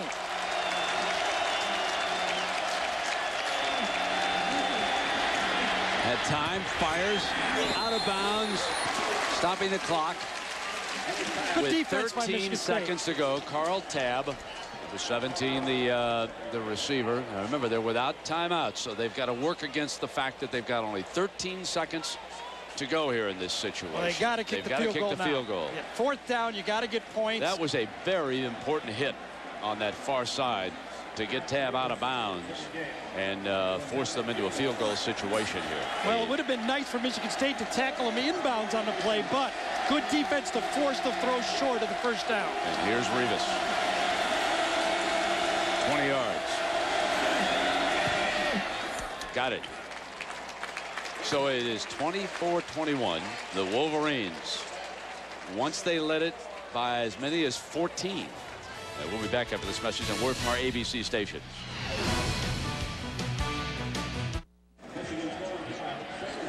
Final 9 seconds here. 24-21. Michigan leading. Masterful use of the clock that time by the Michigan offense. They got it down there. They made sure they got their 3 points. The only problem it could have been is they would have got tackled in bounds. I thought that ball would have been thrown into the end zone. But Chad Henne now must show that he can finish this football game. Ironically, both teams, the word is finish. Michigan State from a year ago had that finish in their whole offseason program. And now Chad Henne needs to finish this football game as hot as he's been. Demond Williams back to return. Into this breeze. They'll kick it on the ground to try and eat up these seconds. All the way to Demond. Dances out. And he is down at about the 34-yard line with 3 ticks of the clock left. So 1 snap here for the Spartans. The corner will return that, coming over to the near sideline. 24-21, sellout crowd here. The crowd seems to be just taking a deep breath. Yeah, just kind of relaxing, going to get them a little brout. Going to get ready for the second half here. And it figures again to be a dandy, just like last year down in Ann Arbor. Now, John L's a little different. He never lets up off the gas pedal.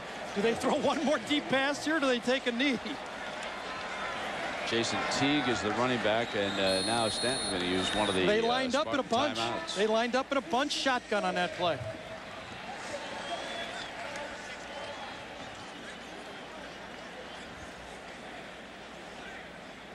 Well, you know, John L. Smith talked to Gary about just how big this game is for his team. I know this, Gary, this could be a giant step for our kids and for our program and for where we want to take this program. And so we need to take that step forward to get to the upper echelon of the Big Ten where we need to be. Down by 3 right now. Last snap of the half coming up here for Drew Stanton and the Spartans. And look at this. Michigan State, lined up in the shotgun formation. 3 receivers to the bottom of the screen. They're going to let it fly. Are they going to let it fly one more time? And Michigan drops everybody back. Stanton arches it deep, and it is intercepted by Behringer, and he fumbles, but recovered by the Wolverines, and that'll bring the first half to an end. 45 points scored here by the Spartans and the Wolverines. A little chuckle as they go off. Michigan leads it by 3. Sunday at 11:30 on 7.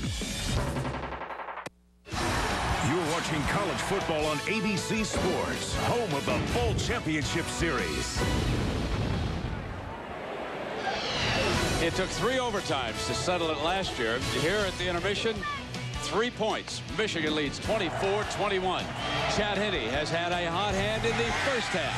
19-24, 219 yards, and 3 touchdowns as the Wolverines strike first. Now, Gary, we got something that's really out of whack. Well, coming into this football game, Michigan State's defense, and I admit the competition wasn't there, was controlling the game. Only 2 drives of plus 80 yards, and the Michigan offense has kept Drew Stanton off the field. That was part of their game plan. They drove it twice for touchdowns. That was a big part of this football game. Your feeling is, though, that the Spartans are very vulnerable on the corners, and I haven't heard you say anything about the vulnerability of the Wolverine defense. They seem kind of sound. I think they do. I think Michigan State has got their big plays on part of the offense and the brilliant passing of Stanton. It's been easy pickings for Chad Henne in this football game. It's real tempting to call a pass on every play because Michigan State secondary does not match up. Remember, we go back to the start of the game. The Spartans won the toss and took the ball. And it goes through Mason's hands out of the end zone, and it'll come out on the 20-yard line. So the Wolverines will have the first possession here in the second half, and we check in with Jack. In that mismatch, the secondary, the corners for Michigan State Spartans is what concerns John L. Smith. On the way out, he said, look, this is the problem. He said it's not that they're being outplayed. He says they're being outthought. He criticized them at the halftime by making major mental errors, Gary. He looked a little shell-shocked. But then again, so did Lloyd Carr when I talked to him as well. This has been a battle. Sure has. Demond Williams, the JC transfer, and Ashton Watson will open on the corners. Jaron Hayes tried it once and got turned completely around by the freshman Mario Manningham. So here is 1st and 10. 4 down. The backers are off a few yards. Henne is sacked. So his receiver was covered. He thought better of it. And Domata Peko, he with the great hairdo from Samoa, 320 pounds. And let's go back to that story we started out with this football game. Chad Henne has had a brilliant first half of this season, but in the second half he struggled. First pass of the game in the second half, he takes a stack. He must be better than 40% to beat this Michigan State offense, not the defense. Mike Hart will return to action, and this will put the Wolverines in the 3rd and long. Our Pacific Life game summary stats. Look at the offense that we have in this game, folks. I mean, that's wow. Talk about yardage, average yards per play. 7.481.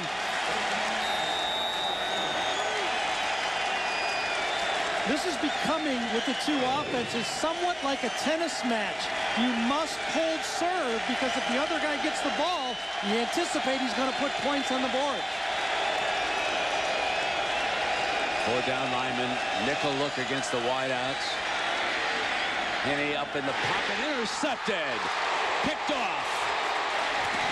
Penalty flag thrown as the ball was intercepted by Sir Darian Adams, the Bandit. Looked like an illegal formation or illegal procedure by Michigan on the play also. So Michigan starts out not holding serve, but worse, double faulting. Illegal shift on the offense. The penalties decline. First down.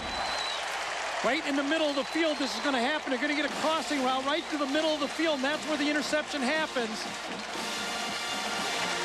Play action pass. Linebacker drops right there. The crossing route is coming, and Darian Adams drops right into the spot. Chad Henne tried to force one in, and the story develops. The first time this season, Michigan State has started inside the 20-yard line. Jason Teague is the running back for Drew Stanton. Gets the handoff. Teague on a cutback. And on the interception, we go back to the Bandit. And Adams is from Bradenton, Florida. And it's a hybrid position. It really is a safety that they move up. And he can play both ways. He can defend the run or the pass. And for a time, the Spartans were going to put their outstanding safety Eric Smith at the Bandit position. But Adams came along so quickly that they were able to use 27. And here he comes up with a huge turnover. 2nd down. A cut back by Teague and keeps battling toward the first down marker, but there is a penalty flag. Yeah, holding on Lamar Woodley. That was a pretty easy one. Lamar Woodley was not able to be blocked and held on the play. All that bouncing around. Okay. 10-yard penalty. Repeat. Second down. Mike Getvey, number 66, is the guy that had it, and sometimes it's hard to block a great guy. And when the back moves around and jitterbugs around, goes inside, goes outside, you see it grab at the jersey. That was an easy one and a very undisciplined penalty by Michigan State.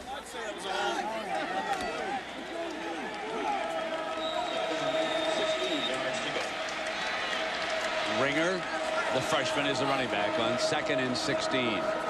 He motions out. Stanton takes off. And he is collared. So this will the 17-yard line, and Chris Graham, the inside linebacker for the Wolverines, bring it down, number 5.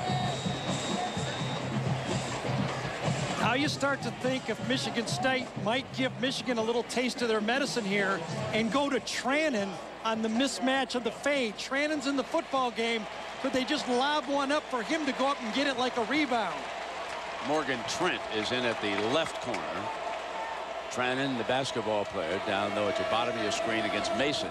They look in that direction, come back, fire the screen, and went for a touchdown, and close to a first down inside the 10-yard line. So John L. and the staff must make the decision this time. Behringer makes the stop on Ringer. And he did it very quickly, did not even hesitate sending his field goal team out there at least to line up in a field goal situation.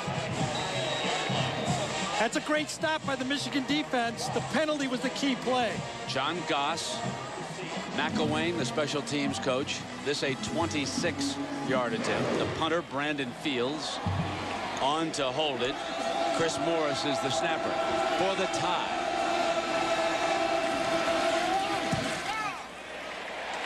Knocks it down.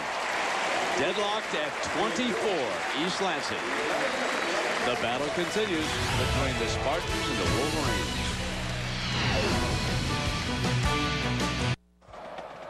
Welcome back to the land of Sparty. And his Spartans have tied it up here at 24 with a field goal. A tremendous quarterback duel between Henne and Stanton. Henne with 3 first-half touchdowns and a second-half interception as Gary continues our storyline of Henne having excellent first halves and struggling in the second. This will come out on the 20-yard line, and again a reminder over on ESPN. They'll have all the scores and highlights for you. Then at 7:45 Eastern, it'll be the Fighting Irish of Notre Dame and the Boilermakers of Purdue in what should be a dandy tonight as a big Saturday of college football continues. Just to give you an example of what happens when the quarterback struggles in the second half. Against Wisconsin last week, Michigan's offense put 268 yards up in the first half. Only 133 in the second half. Just 5 first downs. Using the fullback with Hart. And they run Mike right straight ahead. And he is a tough, he's tough to find, leave alone bring down. Even when you watch on the monitor as he squirts in behind his big offensive lineman, but he'll come out the other end on you. And the Michigan Wolverines, here's the drive chart, Gary. Yeah, you can see it. The big drive to start off the game after that punt down to the 2-yard line really set the tone, made this game a real wide open football game. Second down and long. And this is going to leave them with about 4 yards that they're going to need with Caleb Thornhill from the very well-known Thornhill family. What was his dad's nickname? Mad Dog? Something like that. His papa was a hard hitter. And this is the third of the 2 boys followed Pops. So the Thornhills have been prominent for the Spartans. Michigan likes to run those little squeeze plays. Receivers squeeze off of each other. One of them stops and turns around right by the 30-yard line. Leading 3. Then he flips it out to his freshman. He cannot get it. So Mario Manningham, who scored a touchdown in the first half, is stopped by Otis Wiley, another freshman, and the nickelback. Number 21 makes a big defensive play. He's a corner of the future here in East Lansing. Manningham showed his inexperience on this play. This is 3rd and short. Take it right up the field, right up the field. He gives ground to the outside, and that's why he didn't pick up the first down. That should have been like a running play up there and dive across the line. Ross Ryan back to punt. The Wolverines, they had 3 protectors back that time, and Kyle Brown apparently did not signal for the fair catch. He's simply muscled. Now, does Drew Stanton's offense reflect his personality? We'll find out when we come back.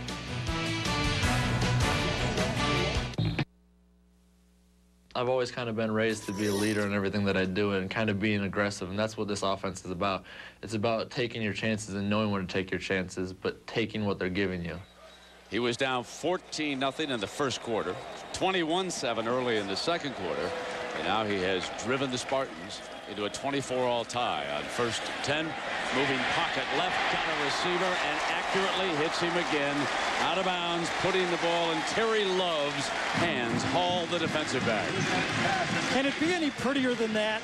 You half roll out, you pull your quarterback up. Michigan has no chance really to put any pressure on the quarterback and on the Stanton on that type of play, and he puts the ball accurate. You know, you talk to the coaches here, they say he kind of throws an ugly ball. Boy, it isn't ugly to me. He puts it on the face mask, you know, 7, 8 out of 10 times. 1st down and 10. Come back with Colquitt, the big back. In the first half, he rushed for 47 yards. Gabe Watson down to that defensive line makes the stop. You know, you go back to a year ago, and you see number 56, Woodley, and your mind flashes to the end of Stanton's afternoon in Ann Arbor. And I had a chance to ask Drew if he thought Woodley gave him the business, drove him into the turf, and he said, no. There was nothing dirty about that play. My shoulder hit awkwardly, and he underwent surgery up there. And today he has stayed away from number 56. Slips inside, backside fumble. Got hit from the backside, and the Wolverines were on it. They've got it on the turnover. So that time, Mr. Harris was in there, and he should have just swallowed the football because there was tremendous backside pressure on him that time. Ran the sprint out that time right into the teeth of the blitz. Had too many guys on the half roll. Watch, he rolls into it. Michigan and comes with the blitz to that side. Burgess from behind him, number 6, gets a piece of it, and then the ball's popped loose, lands on the floor, and Harris gets the recovery. I think it was Pierre Woods that knocked it out that time. It was Pierre Woods. It came from the backside. 1st down and 10.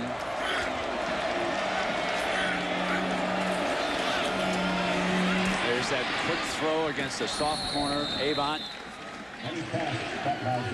See, that's what I like. That's what I like Michigan to do now. Set up the second half the way they set up the start of the football game. Serve notice to Michigan State again. We don't believe your corners can cover us. We're going to take the easy throw if you give it to us. You must adjust to us. It's like checkers. Ball is at the Spartans' 41-yard line.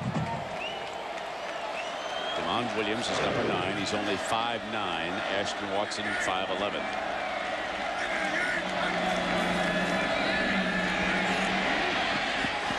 Going deep, Davon. Incomplete.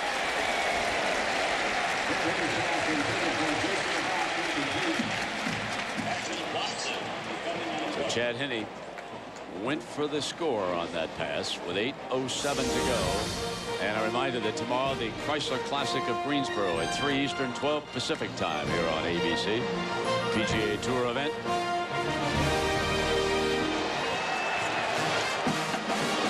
Big play here now for Michigan. 3rd and medium. Last 2 times on 3rd down. Out of the game. Let's see what they do here. 3 receivers to the right, and they're going to throw. To the running back, Hardy won't get it. He was dogged from behind by Brandon McKinney, the 320-pound senior, and the coaches will show him that tape and say, look, that's why we wanted you to shed 15 pounds. You're much quicker. And, you know, he read it so well, whether he lost the weight or not, he recognized the screen pass. He saw Hart move inside. When you see a back move inside, you always question whether he's going to run the screen.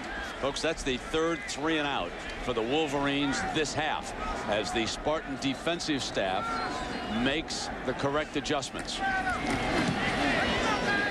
Punt is hung high for Brown. He's going to let this one go. It's going to be down, tapped, down inside the 5-yard line. Tremendous coverage by the Wolverines that time, and that play was by Brandon Harrison, number 27. Didn't panic, put his foot right there, and then just tipped it back in. Let's go quickly to John in New York. Well, Brent, Vince Young is having quite a day against Missouri. Just tosses this one over to the right. Lamont Taylor takes it, hangs on, gets it over the pylon and in before he went out of bounds. Texas now leading Missouri 31-13. Brent. So the Horns broke that one open, didn't they, John? And now here for the Spartans, they're backed up inside the 5. Ringer, the freshman, is the deep set running back.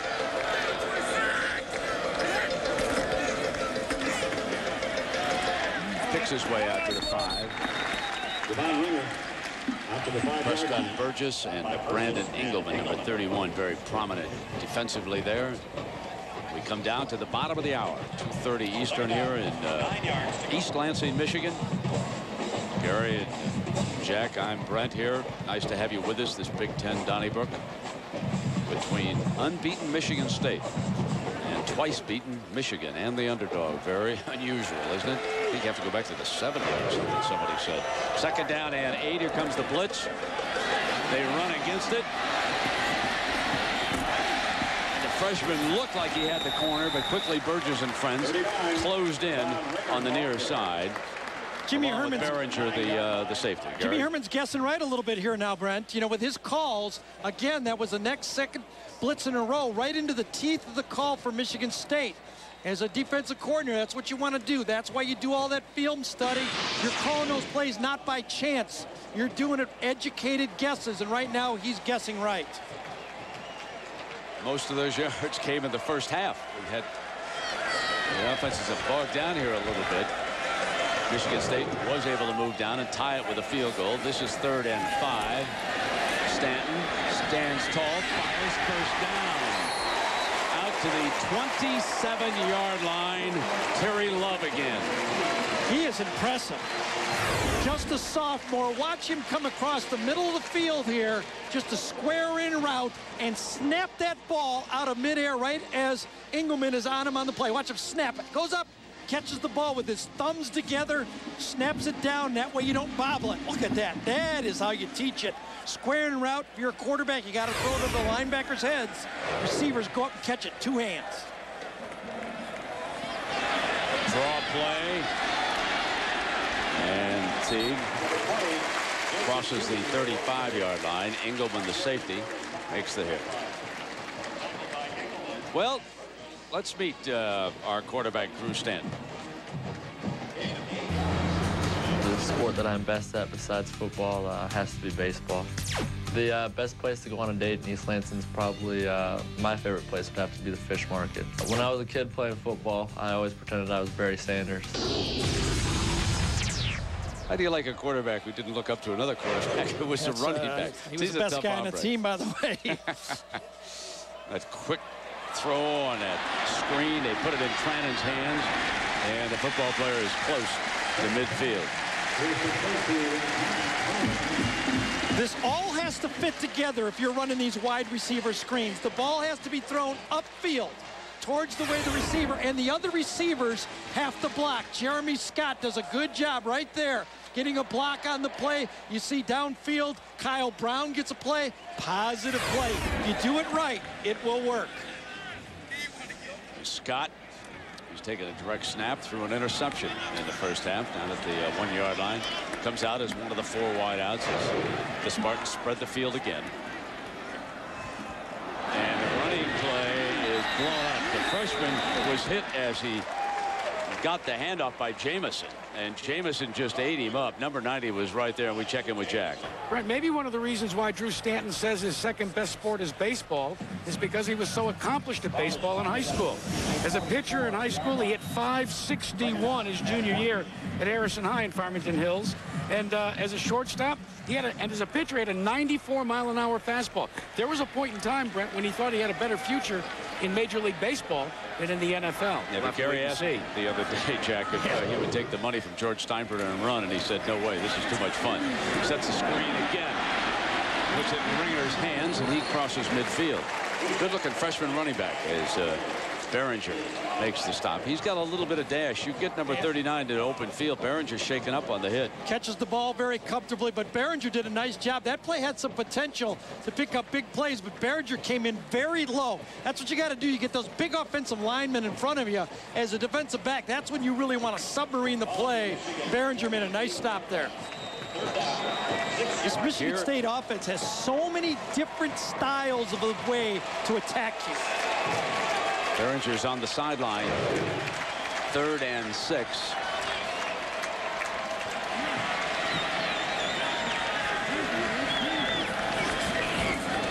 Stanton's going to run for it. Dive for the first down. No sliding for number 5. Number 5. He is something to watch, isn't he, folks? College football is brought to you by Hummer. Check out the H2. Hummer like nothing else. Singular, raising the bar. Dr. Pepper in your local Dr. Pepper bottler. Dr. Pepper, one taste and you get it. And Aflac. Ask about it at work. That's the play that really has given Michigan problems with the running quarterback. Not so much the design runs, but the runs off of the pass. And Stanton hurt him there for a first down. Counter step by the freshman Javon Ringer, and he's tripped up by Dave Harris. And John, what's up with the Hokies of Virginia Tech? Well, they're starting to show why they may be the class of the ACC as they go against another former Big East team, or rather current Big East team in West Virginia. 34-17 is the lead after Cedric Humes goes 4 yards with that run, and they're into the 4th quarter. Brent. That's it. I'm back on the South Florida bandwagon in the Big East. 24-all with 1:57 to go in the 3rd. A strike for 8 yards, and Grant Mason making the stop on Kyle Brown. Michigan went with a 3-man line that time, dropped 8. I'll tell you, sometimes if you got a hot quarterback the way Stanton is, you can drop 12 and he'll still find a seam to throw the ball in. That was pretty well covered, but Stanton just ripped that throw in there. He is extremely confident. Time permitting, of course, stay tuned for the Thrifty post-game report, and then the second game of the Saturday doubleheader here on ABC. There's the option look, and the freshman with the first down run. Beautiful look from Drew Stanton, and they have to be so conscious of his running ability as he waited before he put it in Ringer's hands. And that brings it to Drew Stanton, and what he has to do. One thing he has to do if he's Michigan State, survive the Big Ten. You got a lot of guys taking shots at him and a lot more on the horizon that are going to try to nick this guy. If he doesn't get hurt, he may just be the Big Ten's most valuable football player. Engelman is still out at that safety position, and Harrison, a freshman, playing for the Wolverines, and another freshman as Behringer checks back in just prior to that play. Well, here's the Pontiac game-changing performance. And to nominate a Pontiac game-changing performance, log on to ESPN.com, keyword Pontiac, and Pontiac will contribute $5,000 to the Winning Schools Scholarship Fund. Second down for the Spartans.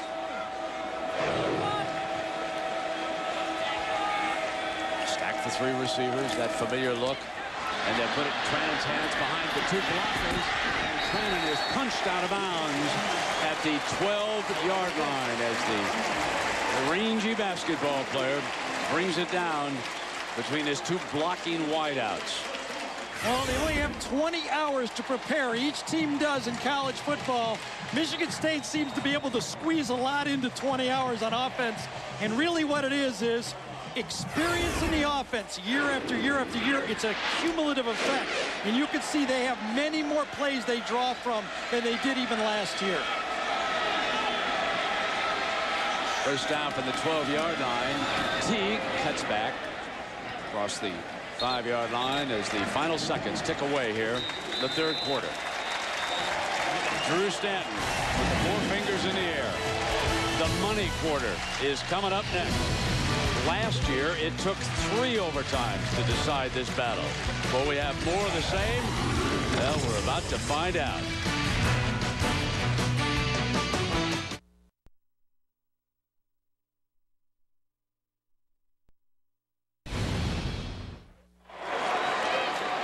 Well, a tale of 2 halves as far as the offenses and defenses are concerned, Gary. Yeah, it sure has been. Of course, we had the interception in there. That'll cut chances. And Michigan State with that yardage. This is a methodical drive that's going on, 7.5 minutes right here. 2nd and 7 for Stanton and the Spartans as we start the final quarter. Stanton keeps it, and he stopped at the 6-yard line. It'll be 3rd down.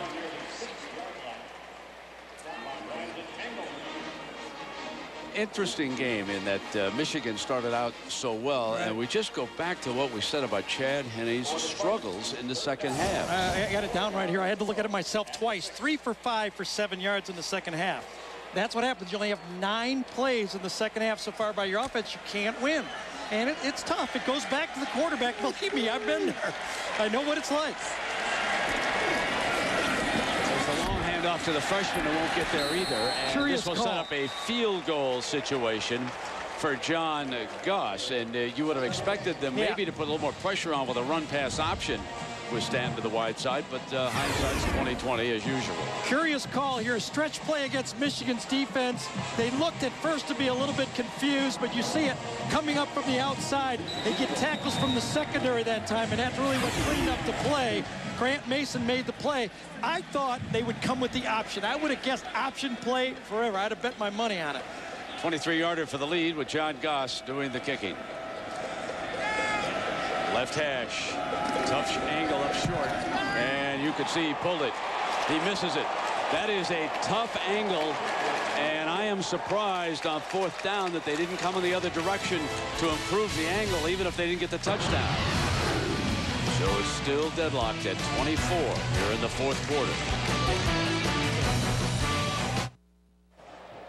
In Lansing, the Michigan State Capitol, which was built in 1879 and modeled after our Capitol building in Washington, D.C. If you look down from the blimp here. 24-all. The Battle of Michigan continues. Chad Henne and the Wolverines coming out. Here's Hart behind the fullback to daylight, and Mike breaks free. 50 in a foot race with Smith. Out of bounds at the 16-yard line. Eric Smith, the strong safety, finally runs him down, but that is 66 more yards, and what a difference Hart makes with this offense. They released the tight end right here, and that causes the defensive end to kind of get out of sync. Look at that hole. Big good block inside by Brian Thompson, and I'll tell you, Eric Smith pretty impressive on this play. Mike Hart is not a burner. And Eric Smith ran him down to save for what right now, a touchdown at least. Officially 64 yards, 158 on the day for Hart. Grady replaces him. He gets the carry and twists free from the first hit and battles his way to the 12-yard line. So the freshman with a powerful run, Nick Smith, making that stop. We're going to go back to that Michigan State drive because it could have been very, very important. They held the ball for 16 plays for 90 yards, and they came away with 0 as in goose egg points. And right now, Michigan is taking it right back down their throat. And remember, on the interception starting on the 18-yard line, they got 3 points. So 2 opportunities, total 3 points. Hart back on the field for the Wolverines. Daylight. And Mike battles for the first down again. You just cannot bring that little rascal down. How could anybody have thought that he was going to be too small to play college football after breaking all of those rushing records in the state of New York? He is awesome. Well, he's one of those guys, kind of like Drew Stanton. The measurements, the measurables just don't count. You know, he doesn't run the fastest 40, not the tallest guy in the world, but boy, he knows how to run, and he knows how to deliver a blow when he is running. He makes the defender feel the hit instead of the other way around. Will Paul is his lead blocker if they elect to come back with him, and they do. Following Paul, moving the legs, and it took 3 of the green-jerseyed fellas to bring him down right now. Eric Smith and Bazemore were 2 of them, and Pecco was the 3rd one. He was also in on it. Well, this is second and goal, Gary. This is when Terry Malone loves to run that play-action pass to those tight ends and fullbacks in the flat. Offensive coordinator at Michigan just loves this second down call. They're running the ball well. Be interested to see what he dials here. Well, Thompson caught a touchdown pass earlier from the fullback position. He's back on the field. They're looking in that direction, and he might have to throw a corner. Penalty flag is down. No catch. You could see the call that time, Ecker, but there is a penalty flag. I think Eric Smith, number 36, got hit him early, but I don't know if he caught the ball or not. Ecker thinks he did. And of course, replay will look at the situation upstairs also, because they enter into this catch or no catch in the end zone depending on this call. Second down play action. The ruling on the field is there is not a catch, pass interference, number 42 of the defense. First and goal. The previous spot is the 2-yard line. By rule, half the distance and an automatic first down. Now take a look and see if you think catch or no There's catch. Eric Ecker wide open on the play. I think it's Eric Smith. No, it isn't. It comes inside that time. And does he catches it one? Has his feet on the ground. Looks like he may be bobbling it just a bit. Yeah, so Tabachnik was the defender. And in this situation, nothing's indisputable about this, let me tell you. It looked like the right ankle, but only maybe. They still have a first and goal. Good strike position for the Wolverines. Slipping, and Hart is down, and touchdown is signaled. The side judge throws it up and says he broke the plane with the ball. He was stumbling, and somehow he managed to slip the ball across the plane. How huge is that? The goal line is a plane, the sideline's a boundary. It's as simple as that. Michigan State dominating the 3rd quarter, gets us 3 points. All of a sudden, you pop a run for 64 yards, and you score 7 to take the lead. 165 yards and a touchdown for Mike Hart. Rivas tacks on the extra point. Now it is Stanton and Michigan State's turn. And the last time, they drove it down there and came up empty. And the Spartans again are under the gun as you watch Paul, the lead blocker. Now here's where he starts to stumble. Now watch, somehow keeps the left knee off the ground before he breaks the play. Wonderful balance by Mike Hart. Take another look at this. He's starting to go down on the cut. Somehow the knee doesn't touch the ground. That's just a sensational effort. And remember, that play was designed to go right over the guard, right behind Paul. He saw it and made it to the stretch to the outside. Boy, Jack, Hart makes a huge difference with the Wolverines. Yeah, and you'd be surprised. A kid from Syracuse, New York, wanting to always dream about being a Michigan Wolverine. But his mom discovered that fact after Mike Hart declared for Michigan. His mom, Rory, discovered a poem in which he dreamed some specific dreams and wrote, Mike Hart did, when he was 7 years old. These are the 2 dreams that he had, Brent. The first, playing for the University of Michigan. The second, break Barry Sanders' rushing record. And Lloyd Carr will take the first one. Doesn't care a whole lot about the second one. As college football on ABC is brought to you by Cadillac and the STS. With available performance-tuned all-wheel drive breakthrough. Taco Bell, think outside the bun. And Pacific Life. For insurance, annuities, and investments, choose Pacific Life, the power to help you succeed. Well, Gary, what do you make of the wide-open Big Ten this year, my friend? You know, 5 out of the 11 football teams in the Big Ten are running the spread offense this year. Last year, this conference threw over 4,500 passes through the whole year. I think they may beat that this year. Colcrick is the running back. Stanton rolls hard to the right, and he'll keep this one. And he'll step out of bounds at the 17. Did not even get back to the line of scrimmage. Just Pierre Woods made a couple of plays for him defensively. It was right down there on number 5. And the Spartans have been bottled up here for the most part in the second half. Yeah, Leon Hall did a nice job that time, taking away the primary throw. No one really to go to that time for Drew Stanton. And I'll tell you, I got a feeling that Dave Baldwin, offensive coordinator for Michigan State, is going to second-guess himself all week for that third down call down there on the goal line. Second down and 12.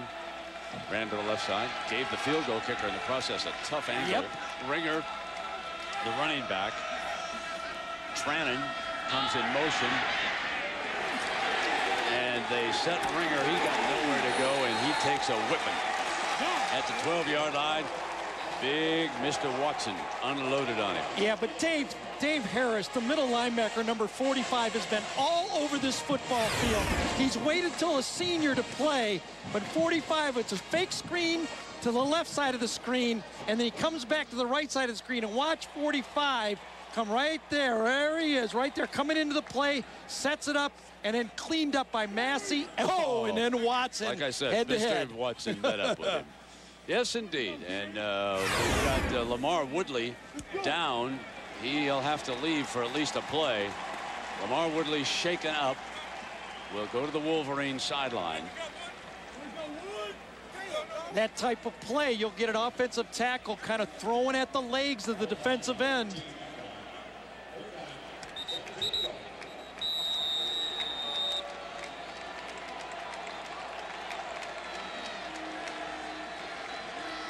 (31-24). 5 receivers and no running backs is the look. Stanton with time, going deep middle. Scott dropped it at the 46-yard line. He had it in the old breadbasket, and he'd have been off to the races. Sure would have been. Grant Mason was on coverage that time. Number 13 waved at the ball, but didn't hit it, and Scott dropped it. That could have been huge. Mason was there, but just missed the play. Corner route to the outside. You see Mason one-on-one all the way, looks back, the ball's thrown. Watch Mason weave at it, miss it, and it's dropped. Brandon Fields in the punt again. Low line drive. Leon Hall has replaced the injured Preston today as the punt returner. Holds onto the ball and goes down at the 46-yard line. The Wolverines with a 7-point lead. And they have possession back.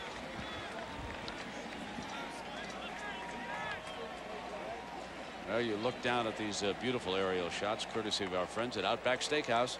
Proud sponsor of the Outback Bowl. The Outback Steakhouse airship, the Bloomin' Onion One, provides coverage for sporting events across the country. And man, when we were over Champs last night watching that baseball game, did we have a Bloomin' Onion? No, we didn't grab one of those. No, we didn't. Kind of cross promotion there. I think this is the most important series for the Michigan State defense all football game. Early, Michigan's defense answered the call after the turnover.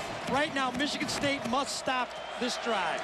Paul is still the fullback, and Hart, who has been the workhorse here today, is just short of the 50-yard line. And Pecco making the stop. And, of course, many of you will see the Trojans against Arizona State. Some are saying this could be the big test for USC. We shall see. The rest of your regional coverage down there. Iowa State against Nebraska. What do you make of that one? Oh, I was going, are they playing Arizona State or the Arizona Cardinals that this is such a big game for? Second down.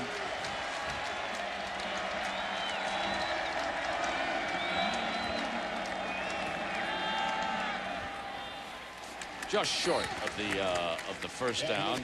Carl Tabb, number 17, who was the motion receiver that time. That's that rub-off play that Michigan runs so many times in a football game. Put the receiver in a little motion, cross a couple people, have him turn around 8-9 yards, throw a strike right at him. Now you would expect Mike Hart to saddle up on this play behind the fullback, and they would look for the first down. Here's your play. got it behind the right side of that Michigan offensive line. They came in behind Reuben Riley and Matt Lintz over there for the first down. Chains will move. And Mike Hart today, folks, 23 carries, 171 yards, and a touchdown coming off the injured list. What a great dive for that touchdown. Still don't understand how he kept his knees off the ground as he was going down. And remember, on the pass to Manningham, they faked it to Hart for the play-action pass. Better than 800 yards in this game. Henne sets the screen, threw it in the ground because Hart was covered. That was a good decision by Chad Henne that time because Hart had one-on-one coverage and was going nowhere. Clifton Ryan, number 92, smelled that out. You could see when you play Michigan, you must be ready for the receiver screen and running back screen. And this time, as Henne throws it away, Michigan State was all over that play. John L. lost an assistant coach here at Michigan State to Michigan, and they were concerned about the information that he took over there with them. And the Wolverines have done a good job against the Spartans in this game, so they debriefed him very well. Pass is complete to the 36-yard line. You see on the far side there are 3 dummy signal callers for Michigan as we come to the top of the hour. And with Gary Danielson and Jack Ruth, there they are right there. Now, only one of them is hot. And Gutierrez, one in the middle of that combination. So you are led to believe that that assistant coach said, you better have a couple of dummy signal callers when you go up to East Lansing. Not thinking a conspiracy, folks, but I am struck by that on the other side. Short drop, Henne, Avon's hands. Avon crashes to the 25. 1st and 10, Michigan. It seems so easy. Run Hart, throw the quick passes, keep Michigan State completely off balance with the quick game. Don't allow the blitz package to get to you. Get it out in the hands of your receivers. You don't need 7-step drops. You don't have to drop back and put Henne in any peril. Just get it in and out of his hands quickly. And there is Avant out of Chicago. Averaged 16 points a game. That was Carver High School. Another great Michigan player came out of there by the name of Cassie Russell. Basketball player that I'm sure Wolverine fans well remember. Coming up to Ann Arbor and then going on to stardom in the National Basketball Association. This drive could be lethal in this game. Look at the clock winding down. We're halfway down through that 4th quarter right now. Michigan is up by 7. They stopped Michigan State on that long drive. Lloyd Carr and his staff are patiently eating up the seconds, bringing it back down right now, trying to take as much time off the clock as they can with a 7-point lead. Kevin Grady and timeout Henne. Henne will call timeout. Just remember, a year ago, in the last 8 minutes of the game, there were a lot of points scored. Can they do it again? Hey, I'm looking for Braylon Edwards. I don't see him down there. Is he down there? You know, maybe this is a little bit different.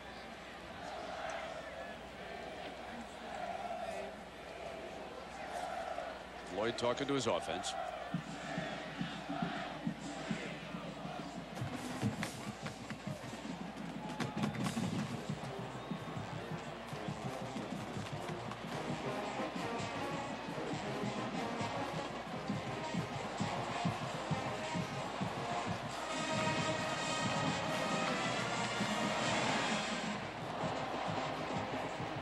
And we welcome those of you who watched Texas pull away from Missouri in the Big 12. Here we are in the Big 10, an important game with unbeaten Michigan State against twice-beaten Michigan. Wolverines came in as a rare underdog against their interstate rival, but Chad Henne and the Wolverines put it in the end zone on their first possession. Went up by 14. Then the Spartans scored.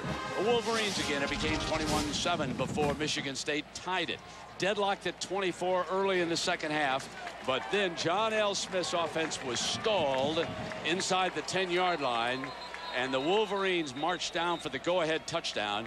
And Chad Henne now 25 of 33 for 250, 3 touchdowns and an interception. 2nd down and 10. So that gets you up to date with Jack Arute and Brent Musburger.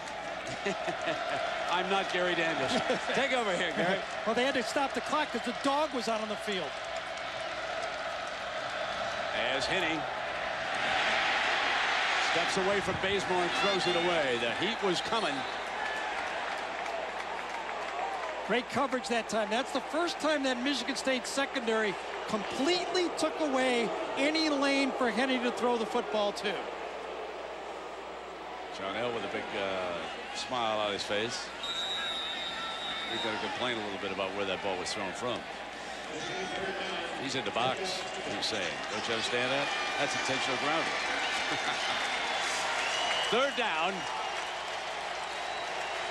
Coming down to 7 minutes.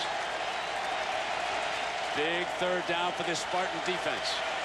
Can they hold on the corners? Hinney is hit. Ball loose. It's going to be ruled. Fumble picked up. Pecco's got it. Down the sideline. The big fella from Samoa. Rumbling for a tying touchdown. Take it home. Big fella does it. Yeah, the big fella.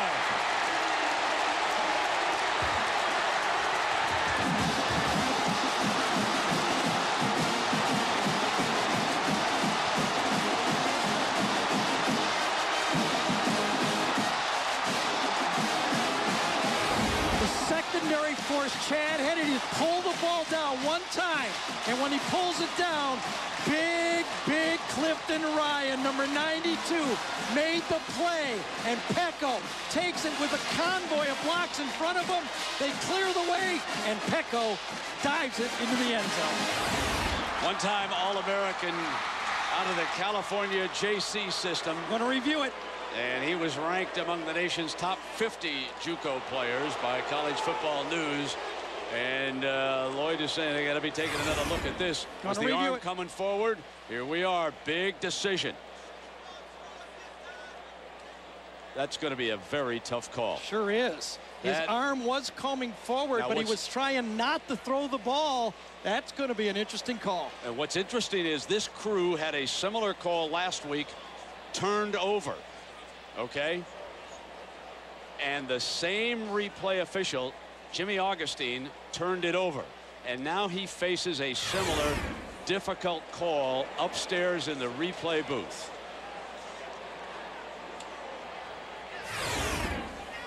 There's no doubt that Clifton Ryan hits him before the ball goes forward, but the ball continues to go forward after he gets hit.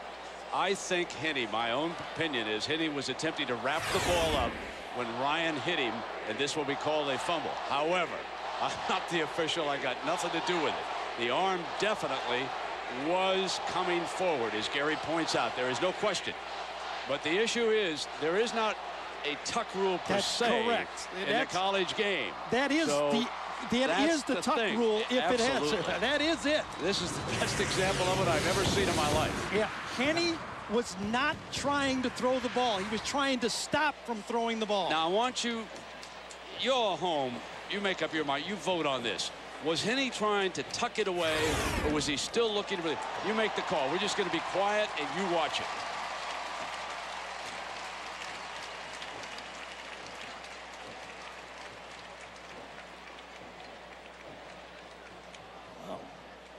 Is it indisputable? Seems to me like his hand is going forward when with the ball in his hand.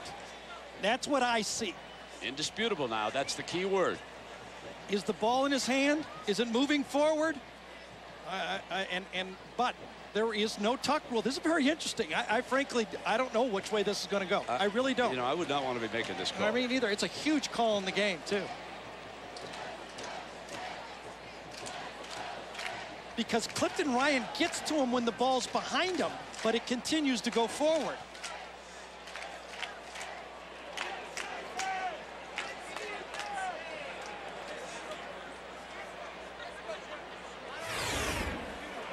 There is Jim Augustine, who has the toughest call of the day to make. Take your time, Jimmy. Yeah. It's a big putt. We're not going anyplace, That's right. Jimmy. this is the money call, man. Exactly. Time permitting, the Thrifty car rental post-game report And I dare say we're eating into that time limit right now, John, but this is critical in this football game. Remember, that was third down, so even if it was overturned, it would be a field goal situation for Michigan. After further review, it was a fumble. Touchdown. There it is. They are an extra point away, and the fellow from American Samoa has taken it to the house. These Michigan State games never end. They just keep going. We still got clock problems. We've got a lot of stuff to go with. Don't leave this game. 74 yards. 320-pound defensive lineman, and Kyle Mayer came in to kick that extra point. So the backup kicker deadlocks it at 31, and we'll check carefully who kicks off. What a football game.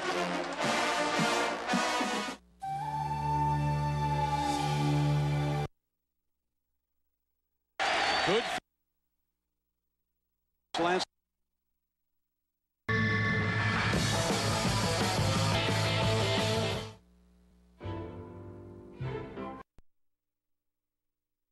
So Chad Henne hit by Ryan, their best defensive lineman, and Pecco, the 320-pounder from American Samoa, takes a, and folks, watch him hurdle over Hart.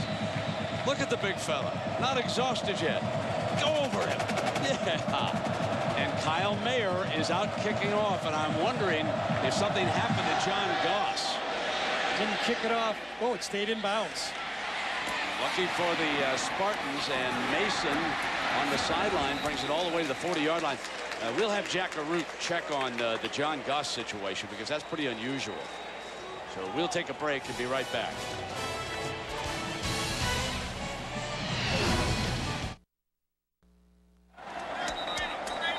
We've got another instant classic brewing here in East Lansing. 31-all, sellout crowd. Weather has been beautiful this football weekend here in the Midwest. Chad Henne, the comparison, again, having some problems in the second half. Good field position on the Wolverine 40-yard line. Hart on first down to the 44. And Gary, our Pacific Life game summary regarding Henne. Well, let's talk about the second half. Of course, this one's to Ecker in the corner of the end zone that set it up. Jason Avon sure for the touchdown pass, but in the second half, interception that set up a field goal for Michigan State, and of course, this big fumble. And that time, on second and third down, Michigan State's secondary forced Chad Henne not to be successful.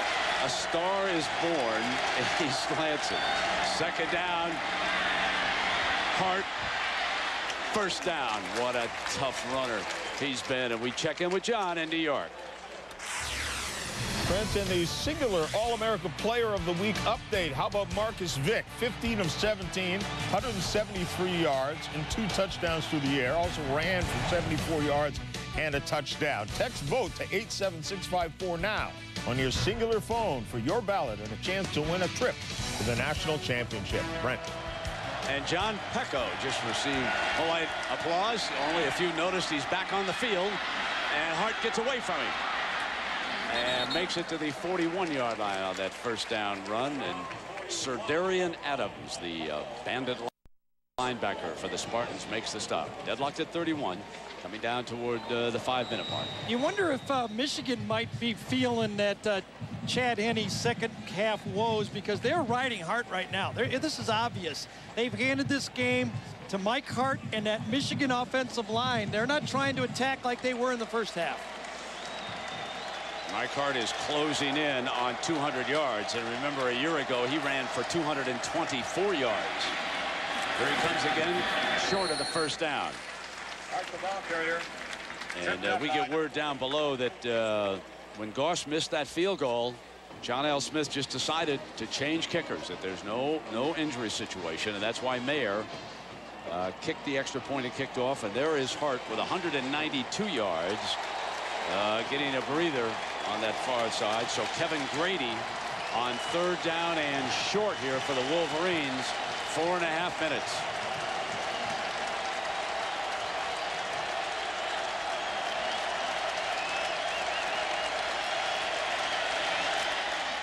Grady hangs for the first down. See where that ball is spotted. This is going to be very, very tight.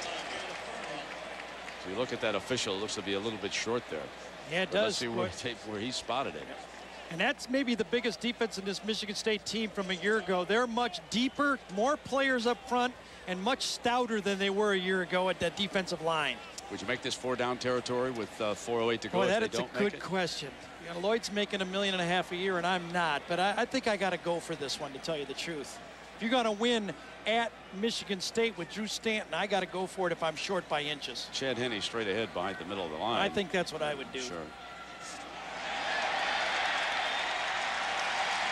Got to go for it. Now, remember, Chad Henne fumbled the quarterback sneak against Notre Dame. That might have cost him a football game.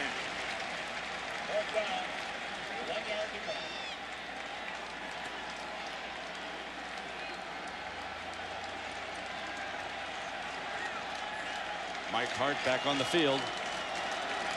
He's rushed for 192 yards, but when you risk a handoff here. Mike Hart has never fumbled. Once in his career, he's had a fumble. You slow down the play, you allow defensive penetration. When you're in short yardage like this, it's much quicker for the quarterback to go right behind the middle of the offensive line. Fumble is not an issue with Hart, never has been.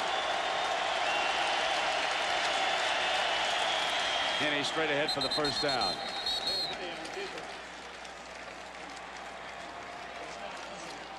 Well, the IBM Star Watch today, the return of Mike Hart. Well, we talked about it. 200-yard rushers in this football game. It's been done the last 2 times here. Last year he did it, and now closing in on 200 in this football game. We talked about all this fancy passing, but it usually comes down who can run the ball the best that wins it. Right now, Michigan looks like they're going to try to run the ball and win the game with Hart. Michigan with 1 timeout remaining. Hart cuts back, stopped just short of the 30-yard line. The advantage of using Hart and trying to win it that way is the clock continues to run, and you don't give the Spartans too much time. They have all 3 of their timeouts, and the Wolverine defense is getting a big rest over there on that far side.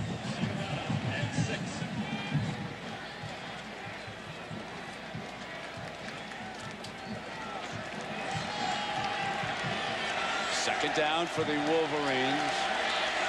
They need about 6 yards here. And Hart breaks the first tackle, but he is short of the first down. So it'll be 3rd down.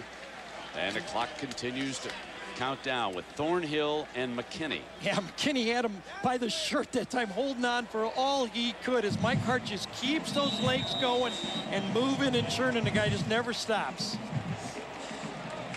Carr's Michigan staff working on the clock, bringing it down, deadlocked at 31. Mike Hart reminds you of one of those old-time backs, the Archie Griffin type guys that just keep running and churning and going.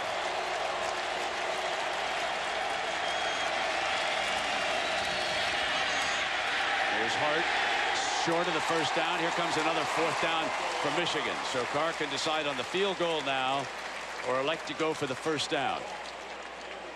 This one's going to be a little longer, more than just inches. This is going to be like a half a yard short.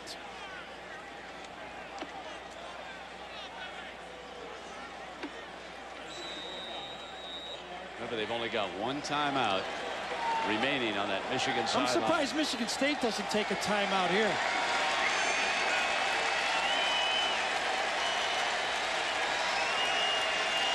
We're inside of 2 minutes. They're going to run it down all the way to the end. And it looks like Michigan's going to take a timeout. Bazemore replaces defensive end for State, and there it is. See, if I'm Michigan State there, I don't let them eat that time up right there.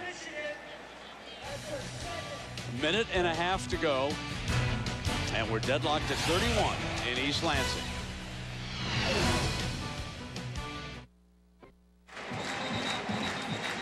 Deadlocked at 31.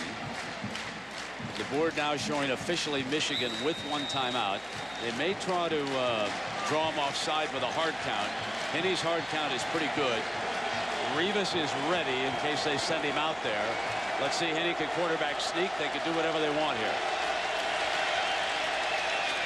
They're They're going to run hard for the first down. Breaks for, oh, he was almost headed for the end zone, but Eric Smith, the safety, hanging on. They're inside the 20, and that sets it up now for the Wolverines to use up the clock and move on down for a shorter field goal. A little too long to try the quarterback sneak, and that Michigan offensive line, that was power O.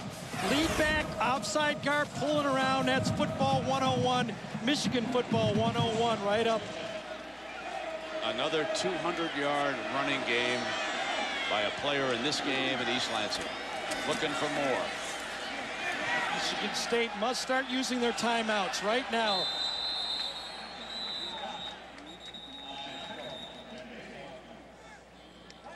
Coming down toward 105.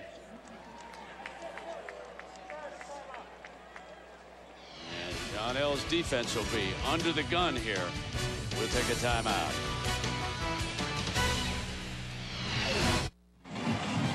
A high-scoring, wide-open first half, and then it settled down here in the second half as Michigan's only score, the touchdown that had them ahead for the time being. The Spartans now, their defense looking at a second down, the clock critical at 105. Massacoy, the tight end, H-back look. Here's Hart again to the 15-yard line. And Pecco, who scored that touchdown on a recovered fumble, making the stop. And the Spartans will use their second timeout. In two big games now, Michigan State against Notre Dame, and now Michigan State in this football game against Michigan. No offensive points in the fourth quarter. That's what allowed Notre Dame to get back in the game, and not being able to score on offense in this football game in the second half has allowed Michigan to just control the clock. Well, we have a moment. Let's announce today's Chevrolet players of the game. No question about Michigan. The return of Mike Hart today. And, of course, Pecco, that dramatic touchdown run. And he's played well as a defensive lineman. And a 74-yard touchdown in recognition of their effort. Chevrolet will make a $1,000 contribution to each university's general scholarship fund. Gary, you think anybody in a pile ever yanks that hair? You know, Troy Polamalu, the strong safety for Pittsburgh Steelers, once from USC. Remember him? The same way, has the same look. Hey, if you can run like that, who cares, right?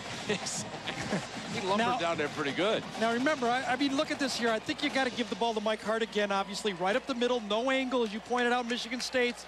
Plus, you get the advantage that Mike Hart, one career turnover in his career. So safety first here. This is third down. This would be the final play before bringing Rivas on.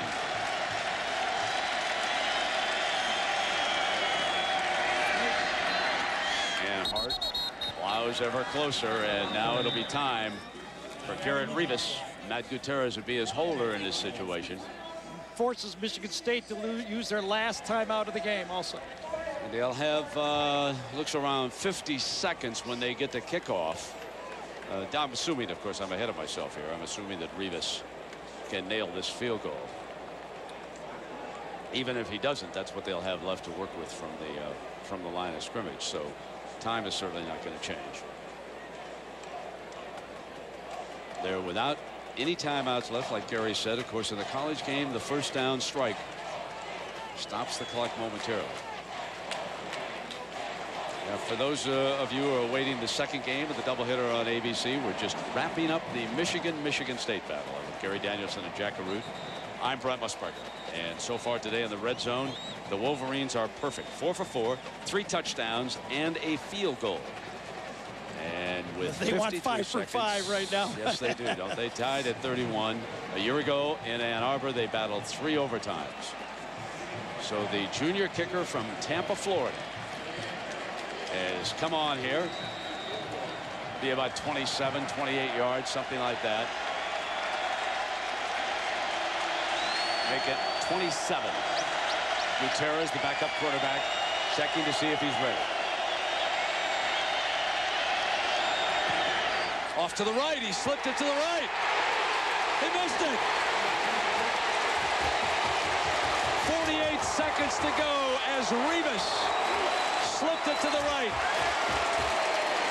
We had wide right in a game up in Michigan.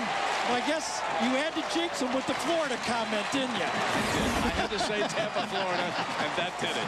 You just have to mention that state, and it's going to be quite right. So you got to anticipate now Michigan State, with time to go, will probe. Can they run it down the field?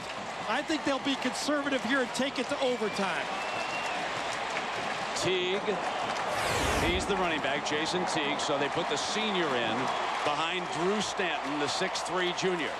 Drew Stanton today 19 of 27 for 287, but like Gary said, inside of a minute, and here they come. Teague to the middle, breaks it out to the left, and he's down at the 40-yard line. That'll momentarily stop the clock, and that may change their thinking a little bit. All new ball game now. You're going to down the clock quickly. Ground the ball, get it down on the ground, and get out. And now you got two more downs to probe. Holy cow. 39 seconds. And there's a penalty flag, a pair of penalty flags thrown by the back judge. Usually that means too many men on the field. Probably. That's against Michigan. Yep, probably too many men on the field. Illegal substitution on the defense. Number 94 failed to get off at the snap. 5-yard penalty. Repeat, first down. Just a get me to overtime call right here. This is just get me to overtime. Holy cow, Michigan gets ripped and gouged up the middle, and then an illegal substitution by Michigan. Probably didn't get a guy cross the hash on the play, gets them 5 extra yards. From the 45. The trickery goes nowhere. Oh, I don't like that call at all. Freshman Ringer, and that is dangerous. Yes, you put that ball down, absolutely. the defense can run into the end zone. Did not like that call at all. Only bad things can happen on that call. Michigan's in a soft zone defense. Michigan State outthought themselves on that one. Seconds are ticking away as we head for overtime again. Illegal formation. Not going to count. It is not going to count. And the penalty flag is thrown. Michigan State lined up wrong that time. Boy, Michigan State is going to kick themselves. The Spartans shoot themselves. Remember the field goal when Michigan got an extra 4 points because Watson came and landed on Revis?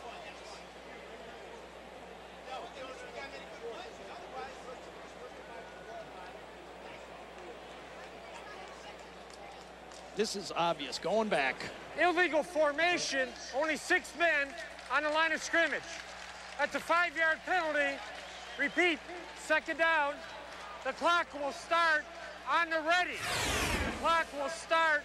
You can see it right there. Movement right there. Trannon goes back, and then somebody, oh, get up. You get up in this point when the ball is snapped. Did not cover it up. Trannon took that basketball-sized step. And you would think now, folks, that we are headed for overtime for back-to-back years in this series. Teague barges across midfield as time runs out, and we go to overtime. Michigan and Michigan State. Last year, it took 3 overtimes to settle this neighborhood battle. We'll be back with overtime number 1 this year after this message and a word from our ABC station.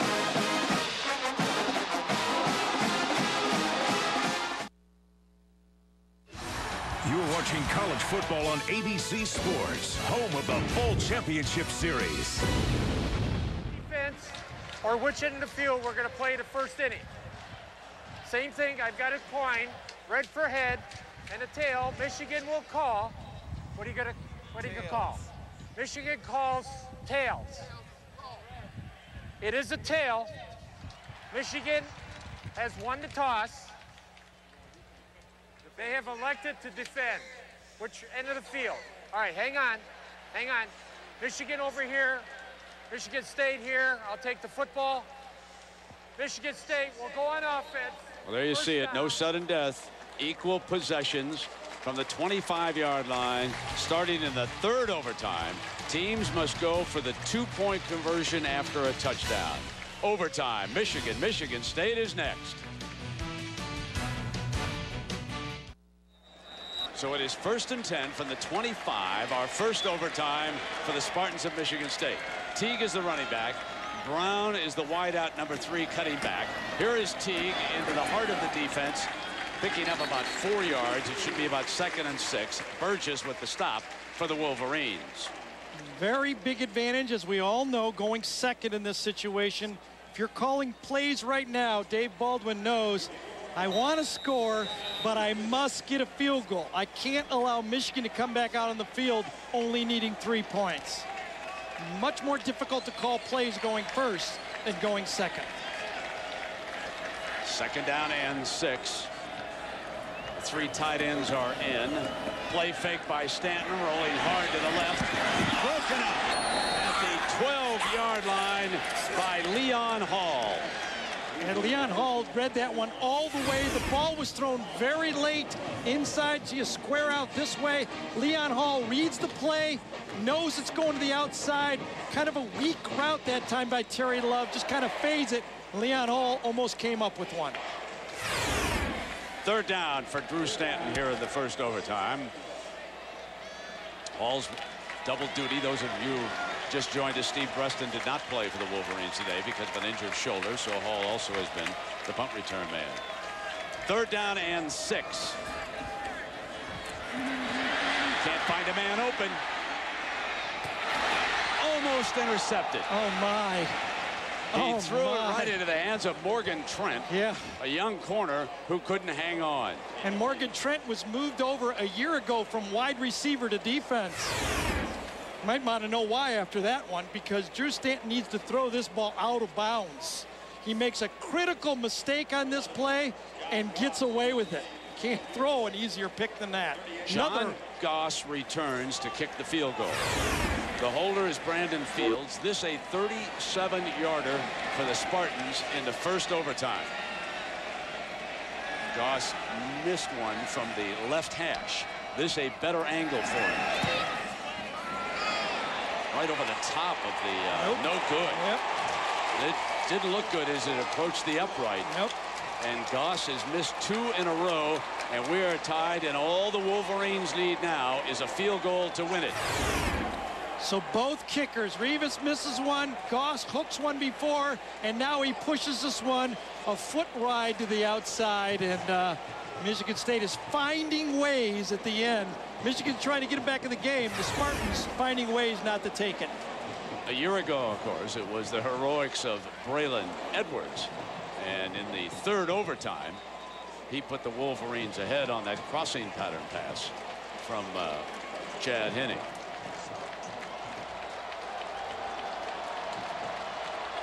First and 10 for the Wolverines from the 25. A field goal would end it. Against the soft corner. Avon driven out of bounds at the 19-yard line by DeMond Williams, the 5'9" corner on that side. You really have to do that. Michigan State, the Spartans have 9 players in the box. One-on-one to the outside. Can't be any easier than that to just throw the ball out to the outside like that.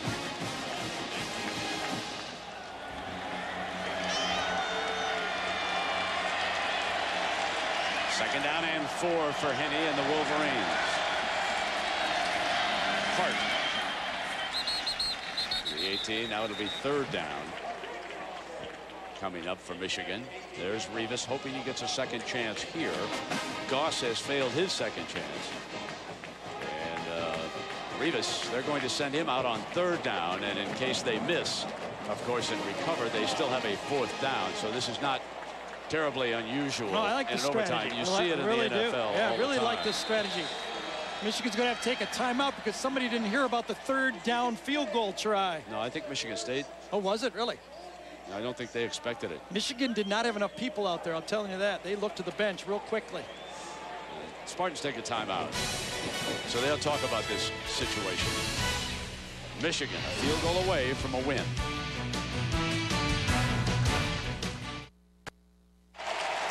Garrett Rivas made one from 20, missed one from 27. This one's going to be put down at the 25, so it'll be a 35-yard field goal. Gutierrez is the holder. for the game. He's got it. Michigan wins for the second year in a row in overtime. And hail to the victors, loud and clear, for Lloyd Carr and a struggling Michigan team. As an underdog, they come to East Lansing and beat a game Michigan State team. ABC Sports Online at ESPN.com. Search ABC Sports. Coming up, don't miss the second half of ABC's college football doubleheader. Again, the score, 34-31, Wolverines. This has been a presentation of ABC Sports Championship Television. So long, everybody.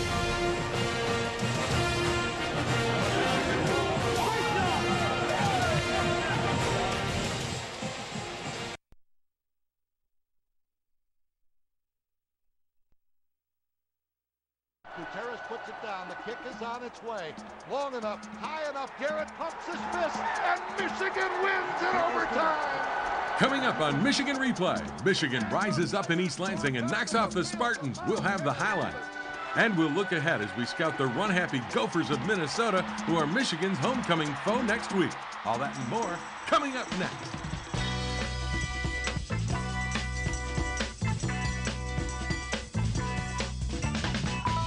Michigan Replay with Lloyd Carr is brought to you in part by Pepsi. It's the Cola. By Chevrolet. Chevy drives the Motor City. See your Detroit area Chevy dealers today or log on to DetroitAreaChevyDealers.com. By LaSalle Bank. Proud to support the University of Michigan football program. LaSalle Bank, making more possible. And by Big Boy Restaurants. Big Boy makes you say, oh boy.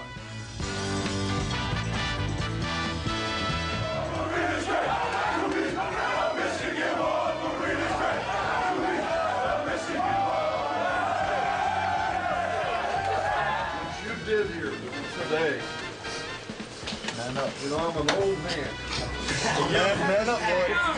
I promise you, Man up, man. as long as I live, I'll never forget what you did here today. Well, that's what you get, a Michigan Replay exclusive inside the locker room after an unbelievable 34-31 Michigan victory in overtime over Michigan State in East Lansing. Got kind of emotional in that locker room. That was a huge win for this team, wasn't it? Well, it was all that and more, Jim. Talk to me about how you said after the game, you said, and we heard you talked about how you'll never forget this win, this victory, as long as you live, because of what the team had been through the previous week after the loss to Wisconsin. Showed some character, and they proved something to a lot of people with that victory over Michigan State. Well, Jim, they really did. I mean, it's tough when you're coming off a loss. We've had a couple of them that have been tough. And these guys just continue to fight, and that's all you can ask for as a coach. We played an extremely talented Michigan State team.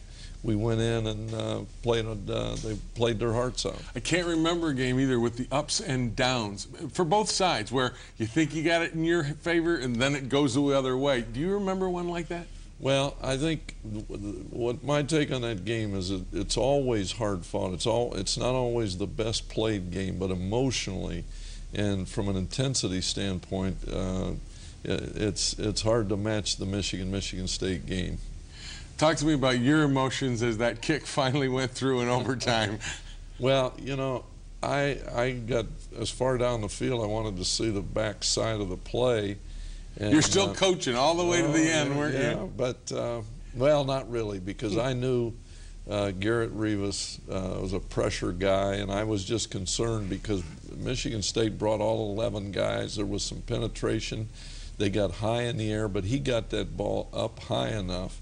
I just wondered at one point if it was going to be long enough. Well, thank goodness it was. It was. When we come back, we'll take a look at the highlights. But first, we hear from Willis Behringer talking about the defensive game plan against the Spartans was pretty basic.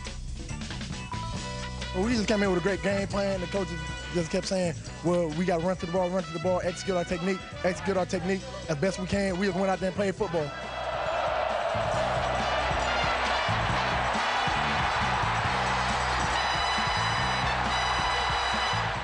Takes you inside the locker room. A lot of guys stepped in there, stepped up, and played well today. And I mean, I just went through my reads, and whoever's open, I try to give them the ball.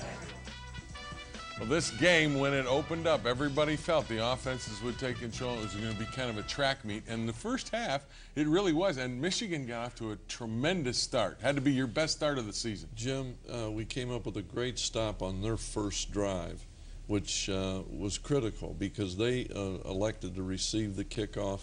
If you had told me it was going to be a high-scoring game, I would have felt like it was going to be hard for us to win. But our offense played lights out, and our defense came up with a lot of big stops. Well, this is their first series, and well, you didn't let Stanton hurt you with his feet. You know, Jim, we had great backside rotation. We didn't let them outside the defense. Tim Massey and Rondell Biggs there come up with a big sack, and we get the ball down on our own 2-yard line.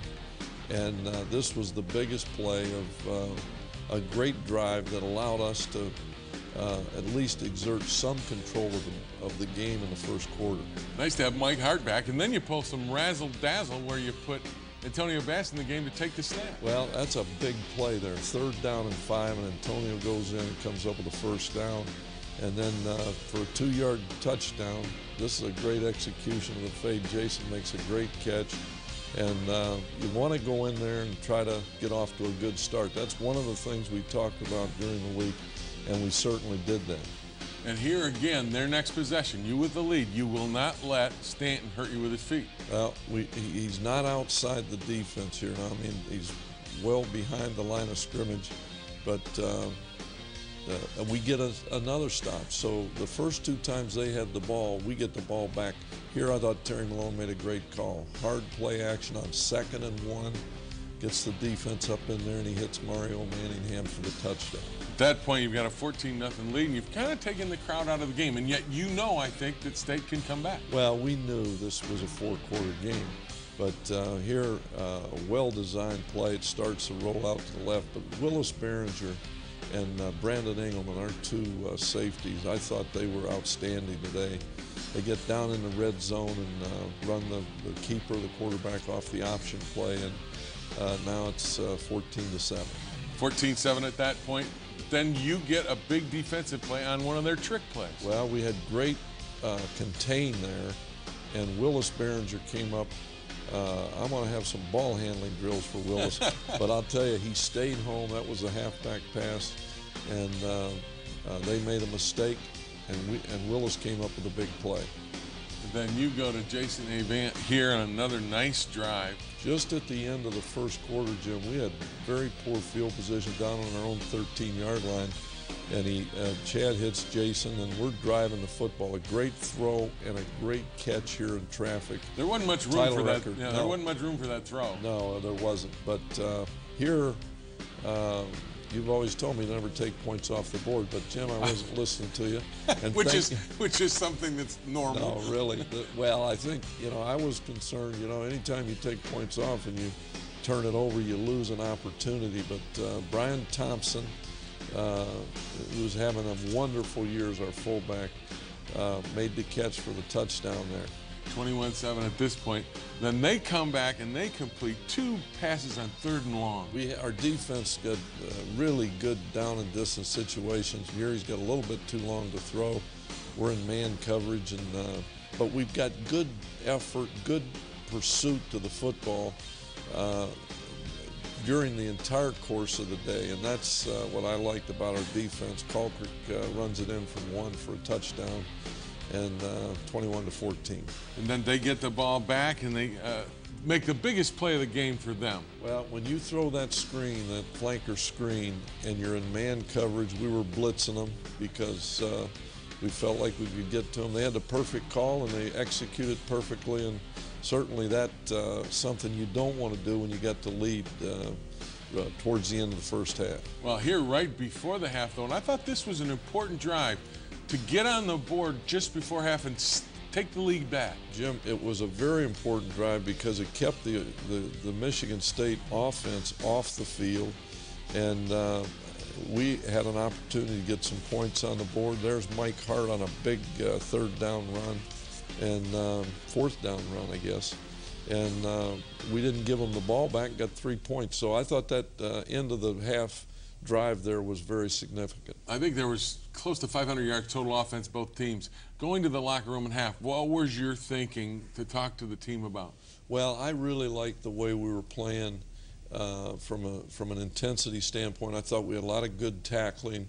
We had done a good job containing Stanton. Even though we had given up 21 points, I felt good about the fact that our offense had the ball, we had controlled the ball, and kept their offense off the field. We were scoring points. We'll be back and take a look at the exciting second half. But first, we hear from Alan Branch talking about the defense is gelling at the right time. We're coming along real well. I think we're finally getting get the D-line, get the linebackers and the DBs all play as a team. We were all doing good in different areas, but now today I think we all came together and did a good job.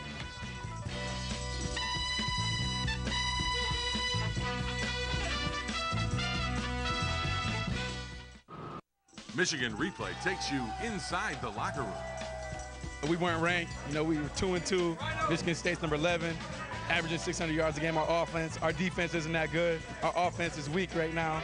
We just came out here and we wanted to prove everyone wrong. We did a great job. I think that just gave us motivation. It was motivation. We knew we had to come out here and prove the country wrong. Well, Mike Hart did a good job of proving a lot of folks wrong with a great day that he had. But opening the second half, you got the 3-point lead, and it didn't go right off the top like you wanted it, did it? It didn't go the entire quarter the way we wanted it to, Jim. And you got to give Michigan State some credit for that. But we came out here, and now Chad makes a bad read, throws an interception. They got the ball deep in our own territory. But this is a huge defensive stand here. It may have been the biggest stand of the entire day because the momentum, they tie the game up instead of taking a lead, which they would have done with a touchdown. So it was a great stop in a tough situation for our defense. And throughout the quarter now, your offense isn't able to get going. And this is a huge drive they start to put together. 13, 15 plays or something, and they start moving the ball late. Well, Jim, there again, you saw good tackling. You saw people around the football. But they put together a great drive. There's a great hit by Behringer, who played lights out in this game. Here we let the ball outside the defense, got to get off the block there. But it is a long drive, and I was beginning to be concerned about our defense being on the field too long. How about long. This 3rd and 4 stop, though? Well, we got the whole right side of our defense over there. Good. We didn't get knocked off the ball there and forced them to try a field goal, and that would have given them the lead.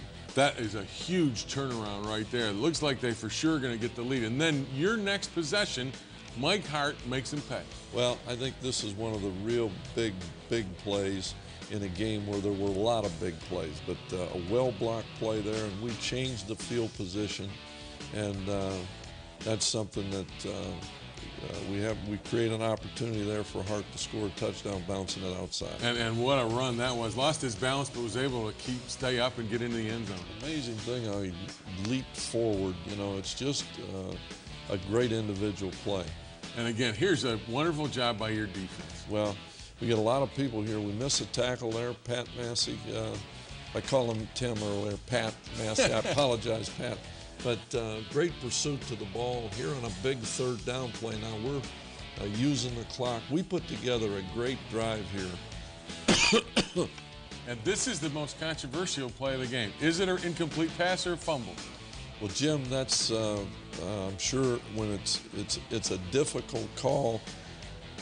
My understanding of the rule is in college football, if the arm goes forward, it's a pass. I think that what will happen as a result of this, we'll at least have some clarification on we do not have presently, to my knowledge, the NFL rule, the tuck rule.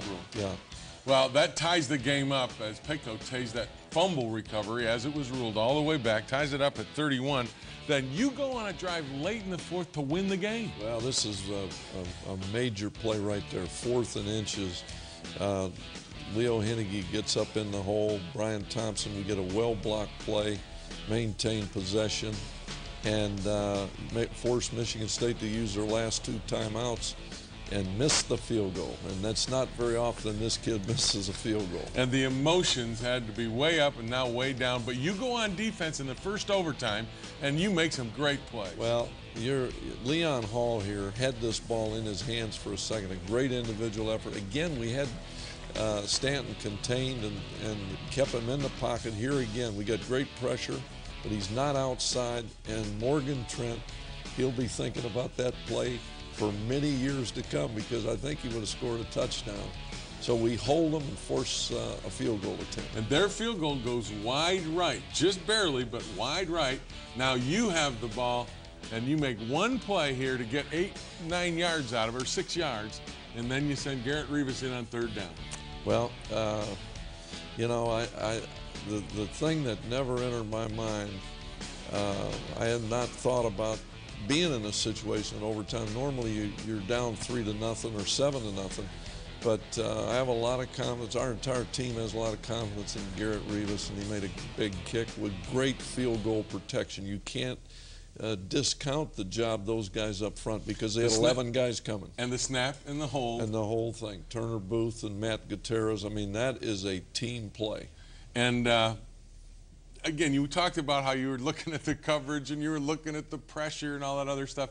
But when that ball went through and the referees held their hands up, kind of what went through your mind as you were running across the field? Well, you know, this is a special game. It always has been and always will be. And to be a part of a game that was as hard fought as that, and to have a group of kids who fought their hearts out. I mean, only a coach here or a player knows how difficult it's been, because we're all disappointed in some things, and yet to be able to not stay down. You know, you can either, when you go down, Jim, you can take the count, or you can get up on your feet and fight back. Get up off the deck. Get off the deck. That's your naval background. No, that's my boxing background. The other thing it helps, I think, is confidence. This team needed a confidence boost. This win, because of their good play, gave them, I think, that confidence boost. Well, Jim, I think the big thing is obviously the return of Michael Hart. He's such a great football player, and I think he makes everybody around him. And you know, our offense really responded, and our defense, you know, I don't look at, you can't necessarily look at statistics anymore. But against an outstanding, talented offensive football team, they did a lot of great things today. Did indeed. And when we come back, we will scout next week's opponent, the Minnesota Golden Gophers. But first, we hear from Garrett Rivas and Pierre Woods about the winning kick and what lies ahead. I knew I didn't have another restart button to hit. Luckily, I got another chance. And, you know, we had a good operation. Everything was there. The defense made a great play, 3 real good plays there to stop them. And, you know, I got an opportunity. Definitely don't let down. We got to come out. We got to practice hard. You know, Minnesota going to come in and want to run the ball. So we got to stay off the ground, because you know they gonna cut and everything like that, and just be prepared for them.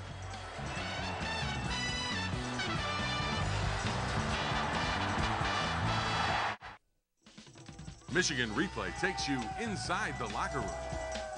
We got to enjoy this win tonight and then watch the film tomorrow and then start preparing for Minnesota, because the games I've watched, they got a high-powered offense and their defense is damn good too. So I mean, we got to have just as much preparation as we did for state. So I'm hoping this will continue, and you know, it's a great win. We'll enjoy it, but we got to look ahead next week too. So next week, there's always a next week, it seems like, in college football. And while this is a great victory over Michigan State Saturday, back into the Big Ten fires you go. Well, that's the way it is, Jim. When you look across the country, you know, every week somebody's getting beat that maybe wasn't the favorite or whatever, you know, so it's a different deal. And you take on Minnesota, the battle for the Little Brown Jug, one of your favorite trophies in college football. Glenn Mason's got a team that basically loves to run the ball. Well, nobody, very few teams will run it any better than Minnesota. Going into the game on Saturday with Penn State, they were leading the nation in rushing.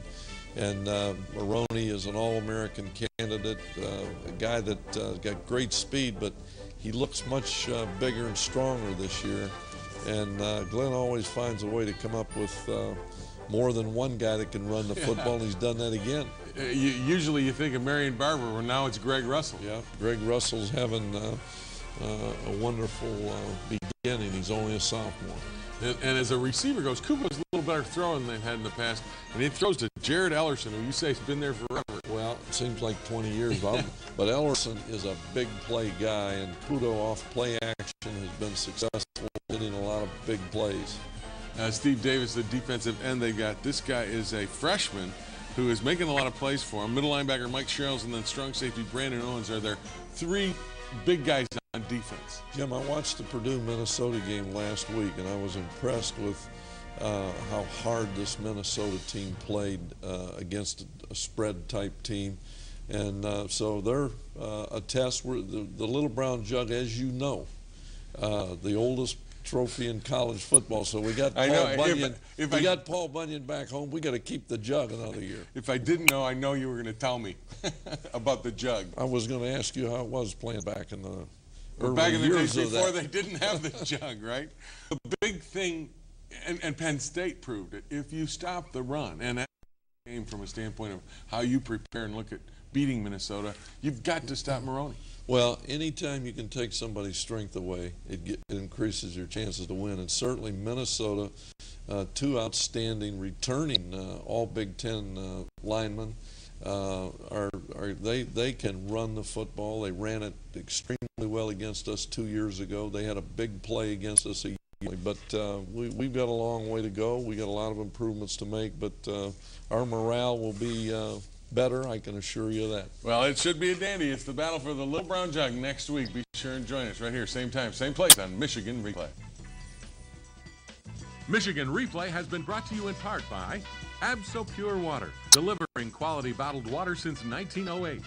By Sirius Satellite Radio. By State Farm, providing insurance and financial services. And by Chevrolet. Chevy drives the Motor City. See your Detroit area Chevy dealers today or log on to DetroitAreaChevyDealers.com.